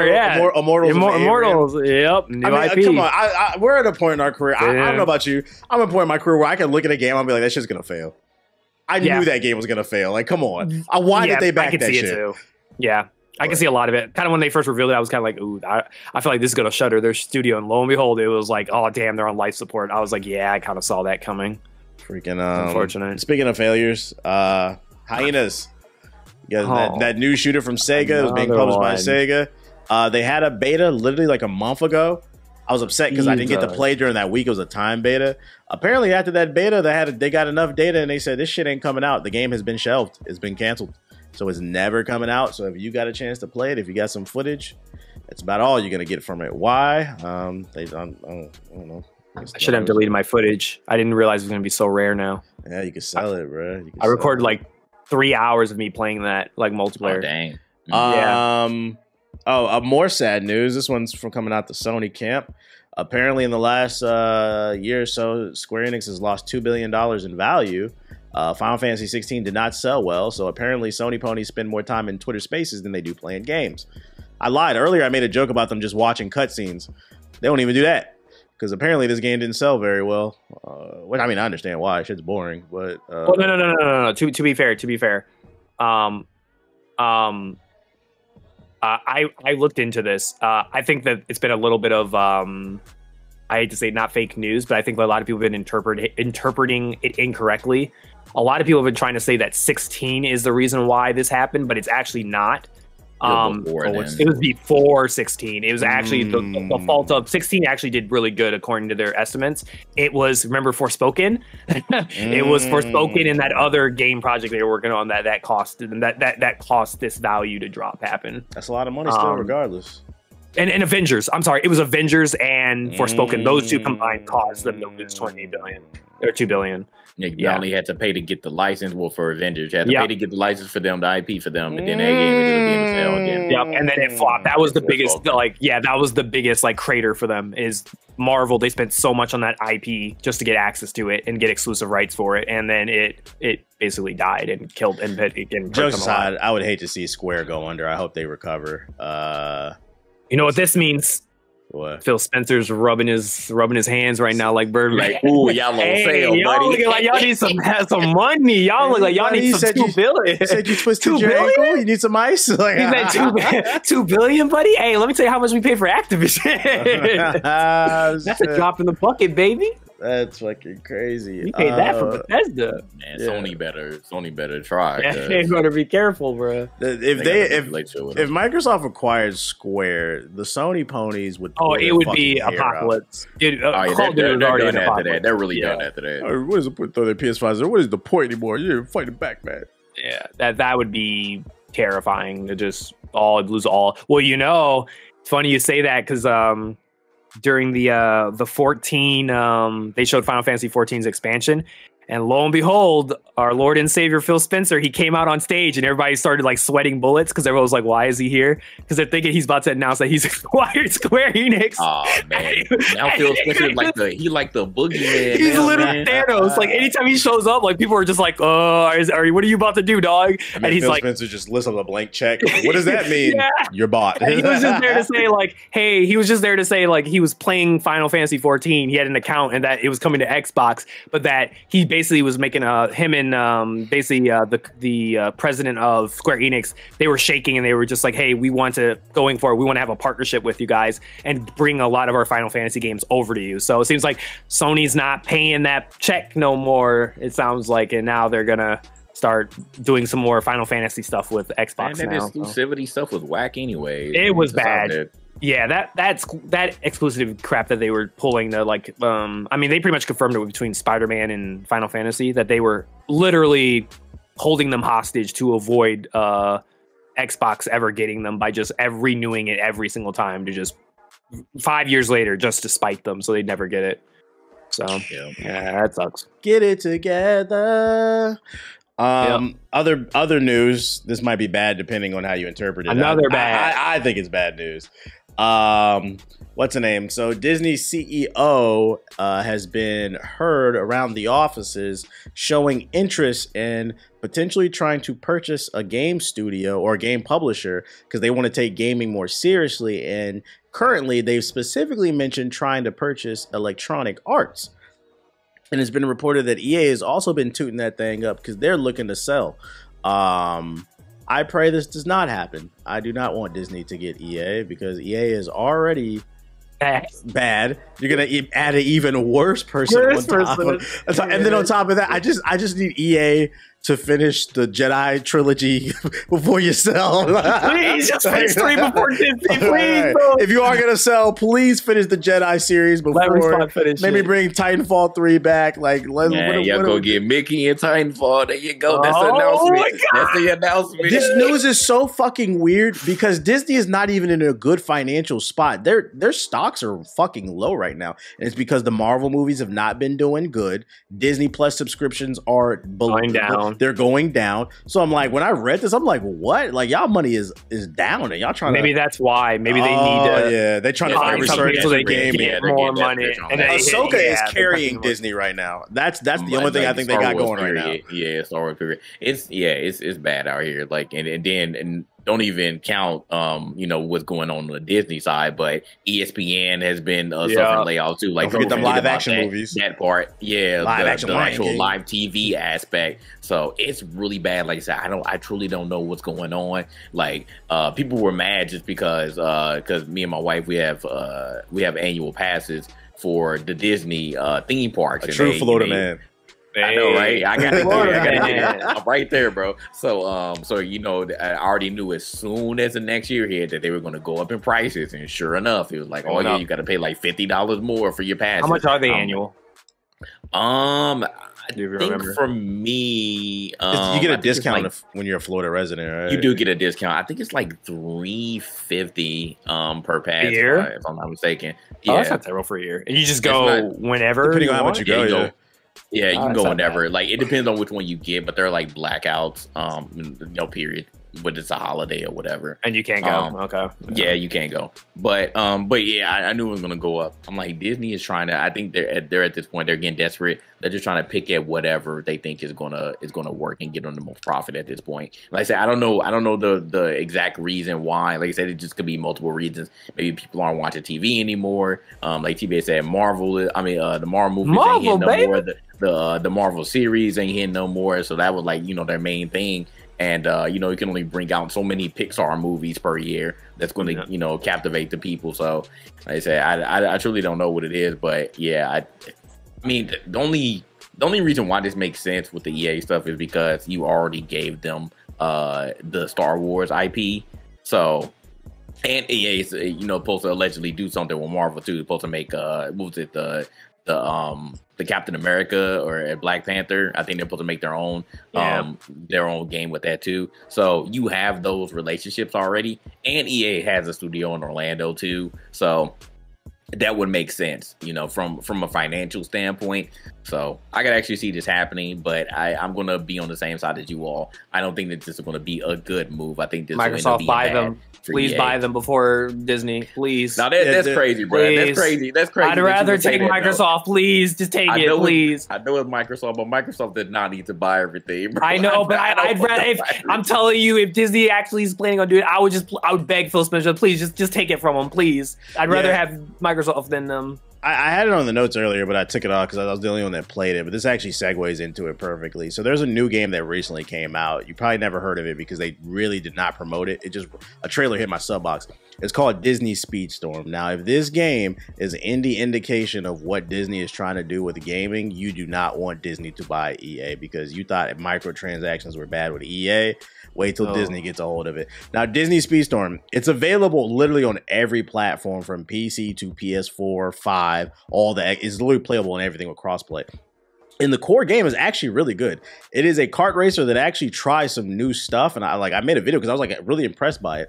The problem is it's just microtransactions and pop-ups all over the fucking place. And it breaks the balance of the game. Like, one of the things that they do that's unique with it is they have classes for each characters. So there's brawler class, defensive, speedster, like double dash. Yeah, I don't remember double dash. I don't really remember. How had heavier guys and then the little small guys and stuff like that. Well, it affects the way you do combat in the game. So let's say you pick a brawler class, one of the brawler characters like Mulan. What happens is whenever you go to one of the mystery crates, you get more combat items and defensive. So that's pretty. Okay. So there's a little bit more strategy based on the character you pick, and there's this mechanic where you can grind rails for there's regular shortcuts and then there's super shortcuts. You can grind rails, but the thing is you have to keep your balance with the analog stick like Tony Hawk because you can fall off the rail or it'll slow you down. It does some unique things that's really cool and fun.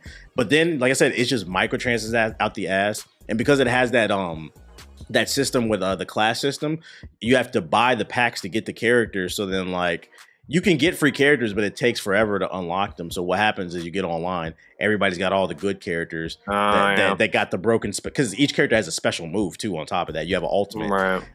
So if you're not access to it, I'm just like, you're cooked. Yeah. So I can see Disney doing more of that type of stuff in time. Like imagine fucking Cal Kestis with a Mickey Mouse hat, bro. Like I don't want to see that shit, dog. You imagine every game becoming a Kingdom Hearts game. Oh God, please help me. I couldn't. You imagine Mass Effect becoming Kingdom Hearts? Like just Mickey in space. Where we going, Shepard? Let's go to the moon. Donald Duff has biotics. He's slinging people. And Donald's there with Rex, and they're just shotgunning people. They're gonna start trying to make live action EA movies and shit. Like I don't want to see that. I do not want to see that, bro. Please, God, no, bro. Fucking live action FIFA. I'm like, what? Oh God, no. Anyways, let's move on to the social justice warrior section of the podcast before we wrap this up. One piece of news that's going on in the gaming community that's really got people grinding their gears is the Unity engine. For those unaware, the Unity engine for the longest, like the last 10 plus years, has been an engine for the people. One of the main reasons why you've seen a lot of like the rise of indie games is thanks to the Unity engine. It's an engine that anybody could have downloaded. It was free. Develop your game, publish it to Steam, Xbox, PlayStation, whatever. It was a staple in the indie development scene. Well, ladies and gentlemen, it's no longer going to be free. Not only are they going to be charging a flat fee for it, but they also want royalties. So from what I read in this article, any game that makes $200,000 in the span of a year, you have to start paying 20 cents per download. Now, why does that matter? Well, because not only will they have to pay them for royalties, but then you also got to keep in mind that Steam takes 30%. I don't know what Xbox and PlayStation takes. So now you have a second middleman in the hand of the pot. And the Unity community was not fucking with this shit. They started protesting. Burn it down. Unity has a because that 20 cents doesn't sound like a lot, but that adds up. It's a lot. Keep in mind, people got to pay taxes and shit like that. So you're eating into people's profits. You're reinstalling the game. You're uninstalling the game. And oh, by the way, what really made people mad, I almost forgot this part, is this doesn't just apply to new games that haven't been published going forward, like in 2024. This applies retroactively to any game that's ever been used on Unity starting today, yesterday, whatever. So people are fucking pissed about this shit. So like in protest, what developers have been doing is apparently Unity has its own ad platform. So like, let's say you have like a mobile game that was designed via Unity, you can use their platform to serve ads into your game so that, you know, just in case people don't buy the premium, you can make some money with ads. People have turned that shit off because what happens is Unity doesn't make any money either. And then within like a week, Unity backtracked and now they're talking about restructuring the whole idea of what they wanted to do. Didn't they fire the CEO? Didn't he leave too? Yeah. But the story's still not done playing out. But like, I was really interested to hear what your take was on this, since you're a residential game dev. I know JG is our SJW person, but I'm gonna give it Ethos right here. Ethos, you're the game dev. What did you think about this story? Yeah, I thought this was crazy. When I first saw the announcement of what they were going to do, I was like, what the? Like, I thought it was some fake. I thought somebody was making it up because I was like, no way someone would be this stupid to try to do something like this. I wonder, kind of like what JG said, I wonder if like this all plays into that whole thing of all these different factors are all hitting us all at once and people are losing money and now people are trying to recoup where they can to get money. Makes me wonder if Unity's been like in a hole or they've been like in a very red area and they needed to make something so desperate. They had to do something so desperate in order to get out of a hole. That's what makes me think that's why they did this, was because maybe financially in the back end things aren't looking too good and they're like, we might be out of business in a year if we don't change something around here. So they went as far to do something this desperate, which I feel like anyone with a brain would automatically think this is obviously not going to be very popular. And I think they made a lot of very shitty choices. They didn't really think it through. I think a lot of executives made this call. And I think a lot of the like middle people who have experience with like the actual like developers who use their engine and stuff were like, yo, this is going to destroy our community. Like this is not a smart idea. And they're just like, but we need money. So shit, oh, well, figure it out. Yeah, it's really bad. I mean, Epic, like every other engine dunked on them. Like Epic dunked on them and was like, "Oh, you should go over here to Unreal. We give you way better royalties, and you get to use our engine for free, and we're never going to charge you for da da da da da." Was it Godot or Godot? Some other engines also, RPG Maker. They were all just dunking on this. Like, hey, this is free money for us then. And a lot of people were.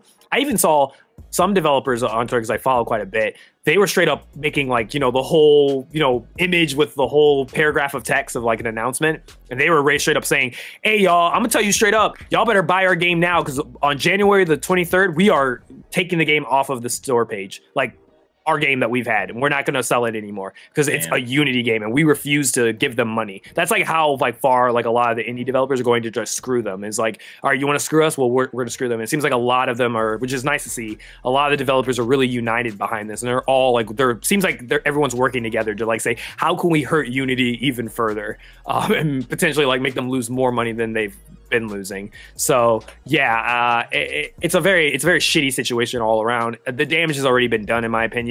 I don't even know how you recover from this at this point. Like, you have to basically just renege on everything that you said and did, and just hope for the best. Act like you do. Yeah, hope for the best, and maybe throw in some free store money or something like that to make them feel better. Or I don't know. I don't know.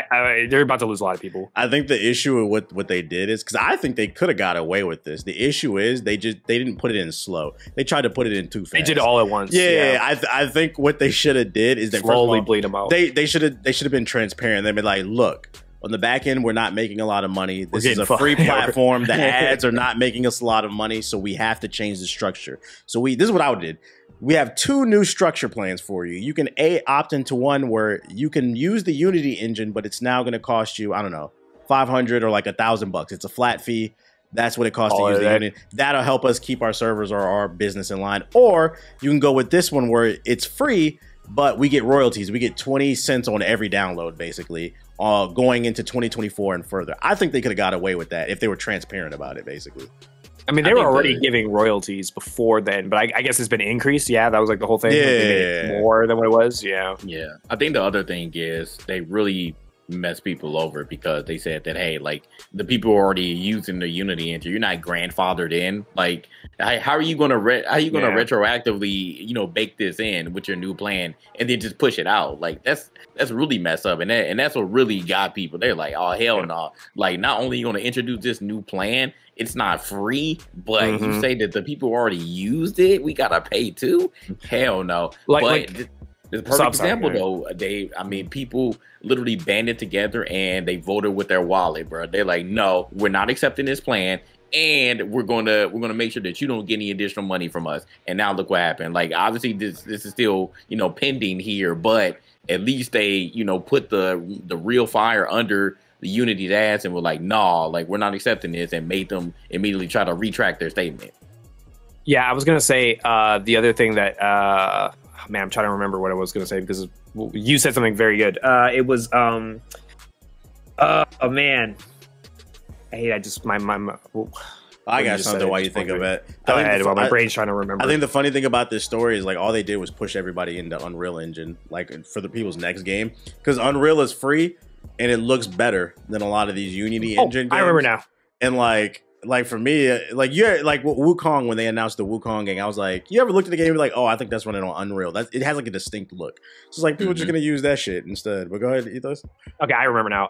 What I was gonna say was kind of what JG said too, is so whenever you're developing a game or something like that, you usually, before you start it or when you're starting it, you have like a budget set. It's like, all right, this is how much money we're gonna spend on this game, and we're giving it to make sure that we spend this amount of money for this amount to do all these sort of things.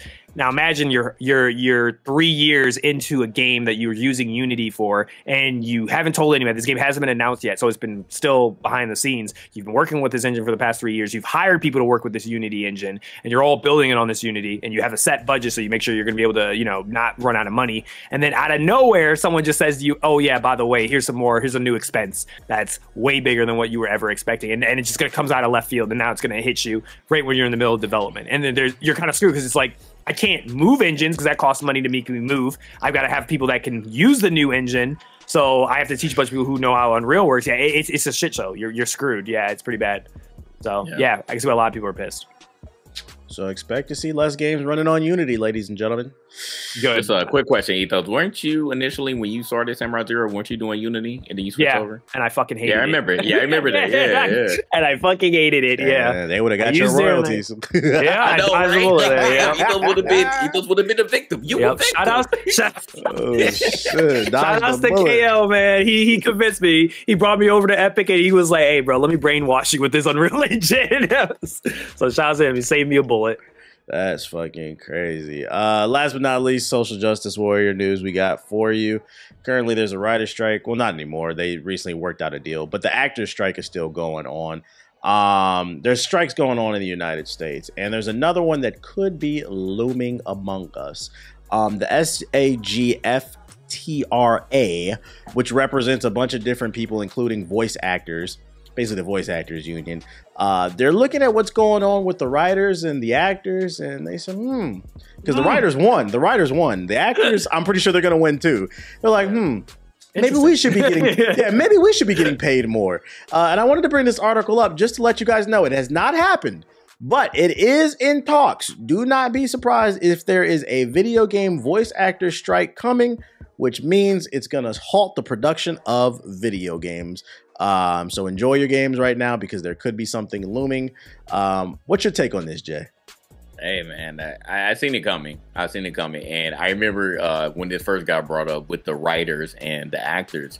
People are like, oh, man, video games are safe. I was like, okay, well, let's just wait and see, right? And sure enough, now this news popped up, and I was like, well, here you go. Y'all better enjoy what we had this year. We had an amazing year, because if they end up striking, I mean, 2-3 months, that could still be, very detrimental to the life cycle of a video game, especially, you're doing a very compelling story and you hired on some real, well-renowned voice actors to, voice your characters and in the video game. And then, they're like, well, we're striking right now. Like, maybe no offense to whatever developer studio, but as a union, we gotta get, what's fair for us. So we'll see what ends up happening. I hope that they don't strike, but I was like, I seen it coming. Like, I didn't think that video games were safe in this situation. They were like, oh man, well, at least if I got video games, I'll be good. I can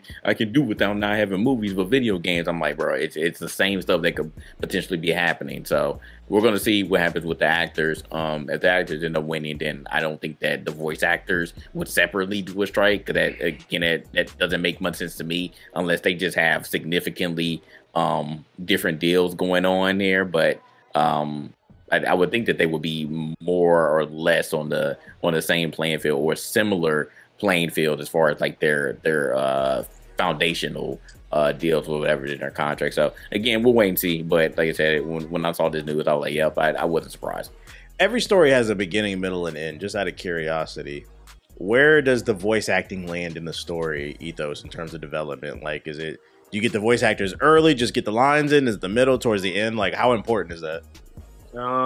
So at least from my experience, it's kind of in the middle. Like, you don't really need it early on. As a matter of fact, you could use AI, or you could use basically like one thing that we would use just for placeholder would be like and a lot of studios do this is text to voice, where they just type it in the lines and they just have a voice line printed out, and it's basically AI, and then they would insert it into the game just as a placeholder. But that really just depends on what type of game you're making. If you're making a more story-based, you kind of want to bring the voice actors in a little bit earlier in the process. Like, once you have the story written out, once you have the dialogue already figured out from the writers, and then you need that within the casting. There's two ways that it works. If you're really lucky, and this is the hardest part, if you're really lucky, you have a chance to get a session done where you have multiple of your voice actors in the same studio with each other. And they can act off of each other. But that's not usually the case, because you're dealing with actors in different... I know this is like this for Mass Effect. You'll have them in different... Jennifer Hell speaks about this.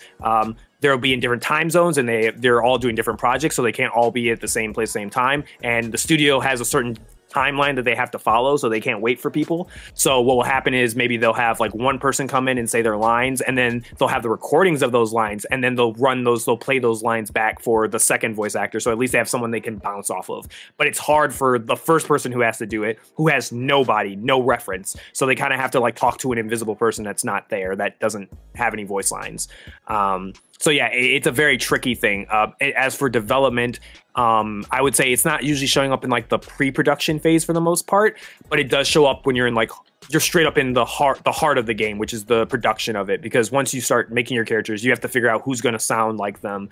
You got to get that person. You have to schedule all the sessions. You already know it. If you're playing a game where it's like a combat game, you know, you're going to have to record thousands of lines. Starfield, Mass Effect, any RPG, they're recording thousands of lines. If something goes wrong with that, or a certain scene ends up being changed and you have to call them back to redo the lines or change the lines because something's changed in the game, it's a lot of work. So yeah, they're very involved and they're very important, especially casting directors and audio engineers and all the rest of that. All so I got out of it's this, a lot. All I got out of this is you said Megan Fox sucks. Because her performance, I thought people overreacted when that trailer dropped. No, it was not good. When I played the game, it was bad. I was like, it was bad. That Blaze Enchanted. I was like, bitch, what the fuck?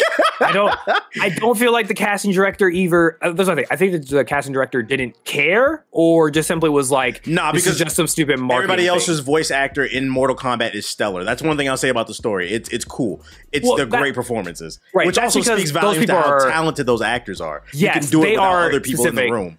But I think the casting director and just the director in general who takes care of it, I think it's the casting director, or the director for whoever's taking care of the audio and just directing the voice actors. They are very instrumental because it is their job to basically set the scene for that actor and to explain what they're doing, where they are, so that they can give the best performance they can, and then also to help correct them. I've had to do it multiple times for my game where it would be like, I would tell them a certain thing. I would say, okay, here's a line. They'd say the line. I'd be like, try more energetic. Try to play out, like, emphasize this part of it. Try to say like that, because they don't know what necessarily be a director. They're doing. Yeah, and there's some of them that I know for Fallout, there's some of them that don't even know the game they're working on. So they have no clue the setting, they don't know who they are, they don't know, they're just saying lines and they don't know anything. So that's the most difficult stuff. But a good example, because I know some people try to shit on a lot of time like actors, but I can't stress it enough. Cyberpunk, Idris Elba does a phenomenal job, and that's just a great example of not only a great actor that he can translate into video game, because, you know, a lot of times when they do that, it ends up being bad, like Megan Fox, right? It ends up being really terrible. But I think the reason why Idris is able to do it is not only is he very talented, but I think they had a very good casting director who really guided him and helped explain, like, this is the world, this is who you are, and it makes it where those performances are very memorable compared to just being like a Megan Fox performance, where it feels like this is just something we can do for marketing. Let's just throw it into the game. Like, if I was going to throw you guys in the game, right, I would be spending time with you to, like, actually make sure that you guys could put your best foot forward and develop us, and not just be like, in there. Yeah, here's some lines, just spit them out, and yeah, that's it, and just send them to me as a wave. Like, I'd actually be there and hearing you say your lines and giving you feedback in real time. So yeah. Megan Fox is, there you go. She is the pure definition of pretty privilege, because there's no way that, you know, someone who brought her in here was like, hey man, those lines sound really good. Lines, baby. Yeah, it's terrible. Very interesting stuff. Very interesting stuff. We will see how this one plays out. We need more time. I'm always for people getting a check, so I don't really care if people strike. Get your bag. UPS man getting that bag, Brad. I think they can go up to like 170,000 now if you work. I was like, that's crazy. I might become a UPS driver, bro. That's crazy. Man. Hey, UPS always hiring. It's a hard job. You are gonna be working out, but like, my friend just got a job there. He wakes up at 3 a.m. He does 3 to 9, and he's like, it's the easiest. He said, I just do the job. I get paid a good amount. He's like, I'm just doing the regular It's an easy job, I think, if you're a young man. But like, if it is. But you get older, yeah. What's the name? Remember that Craig Mack line, man? It ain't aged well now. It took forever, but he said, "Don't be mad. UPS is hiring." now you can't even say that no different. How you get paid? And you get bad bitches. Bitches love UPS, man. They ask you about your pack. Man, you about to deliver all types of packages. You gonna know where all the baddies is in the neighborhood. Yeah. What's the name? That's all I got on the show notes. I got anything else I want to add before you wrap this one up? That's it. It's a long banger for y'all. It's almost 3 hours. What's y'all game of the year so far? Still Star Wars. Star Wars Jedi. UJG, has it changed?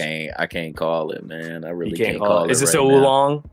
No. It's not up there. It's like in my top 5, or it may slip out, but it ain't. And it's not my. All right, we'll see after Spider-Man. Then Spider-Man don't impress me. Star Wars. Yeah, we'll see. We know yours is Boulder Gate, right? Is it that or Cyberpunk? One of those two. Armor Core is very close. Armor Core is very, very close. So Armor Core is so fun. So it might be out there for me, man. With that being said, knowing that blade is enchanted, JG, what is your closing statement for gaming? What? No, even Aki said, what? Knowing that blade's enchanted, what is your closing statement for? What you talking about? See, episode 147. Look at his ham. Oh man, he been wanting attention. I want a dog again, man. I want a dog again. That's my buddy. We'll have to wait. But shout out to everybody for listening to another episode. I just want to, even though my wife's probably not going to listen to this, but I just want to shout her out. We recently celebrated our 4-year wedding anniversary. We've been together for 7 years. Trying to. Even though she's not black, but she's gonna be honorary black. But I'm trying to be a good example of some black love, and we love a man and a woman staying together. She black because your kids is black. Example. It is what it is. Pretty much, yeah, pretty much. But I love her, so shout out to her. Hey, y'all see that shit? Y'all better stop listening to these goddamn alpha male podcasts. Y'all better find some action people. It's cool to be in love, nigga. Grow up. That shit dead, man. I don't know why y'all still watching it. I don't know if anybody's still watching that. Y'all listen to people actually. Be aware of people's nature, but also don't be afraid to be in love. Don't grow up being an old ass nigga and shit, being lonely and shit. That shit. Remember that Twitter space where someone tried to tell Khalif about relationships and he'd been married for 10 years? Yeah. I'm like, you ain't even know, bro. Like, Khalif was married for over a decade. Get the fuck off Twitter. Get in the real world. Insane, bro. Insane. Listen to people that actually been married, please. Since you believe the blade's enchanted, Ethos, what's your closing statement for Game of Illuminaughty? What does that mean? That's my final. What does that mean? Explain that to us. I don't know. I can't even tell you what the story. I told you that's one of my most disappointing games of the year. I just remember hearing that shit. I was like, "What the fuck is she talking about?" There's a blade. Somebody swung it, and she said, "That blade's enchanted." Oh, okay. Yeah, that's it. That's what I wanted to know. Thanks everybody for watching. Yeah, I'm out. All right. Well, my closing statement for GI episode 147. 2 things. Season 2 trailer for Invincible just dropped. Go check that out. GOAT show. The animation looks better. And then also, if you need a good show to watch, check out Gen V on Amazon Prime. It's a spinoff show of The Boys. That shit is fire. It's like My Hero Academia meets like Euphoria. And like it's a lot of drugs and like fuck shit, bro. Euphoria, baby. Yeah. Oh man, that shit. No, it's fire. I'm hooked on it. We ain't gonna get on season 3 now. No. I'm loving it, and it ties into the boys too. So it's a nice little conspiracy show. But yeah, watch the first episode. It was really good. Yeah, I'm watching Ozarks right now. That's pretty good too. So yeah, my man, gotta catch up, man. Yeah, I'm catching up. I'm on season 2 right now. Did y'all watch Ahsoka? Yes. No, I've been spoiled though. Did you like it, Jay? Everything. I did. I thoroughly enjoyed it. Another good show. I thoroughly enjoyed it. That's peak Star Wars right there. R.I.P. to Ray Stevenson too. That's the dude who played Balin Skull. I don't know if you know he passed away. I did not know. Yeah, that's the old the white hair dude. Yeah, the Rogue Jedi in the show. I'm like, I think they did put that at the end of the episode. Yeah, that was them. Yeah, it's gonna be interesting to see what they do with the show. But yeah, I appreciate everybody coming through. This has been Game of Illuminaughty episode 147. If you're new here, make sure to hit the sub button on YouTube. Also hit the like button. If you made it this far into the show, hashtag Feds did the sweep on the video in the comments. Let's get that going. Hashtag Fed sweep. yeah, hashtag Fed sweep. Put that in the comments if you made it this far into the show. As far as our audio listeners, we appreciate you. Make sure to rate the show 5 stars. That helps the show grow. Follow us on social media at GI Updates, and we'll see you on the next episode of the Game and Illuminati podcast. Peace. Will Spider-Man fulfill all your fantasies? I hope so. I hope so.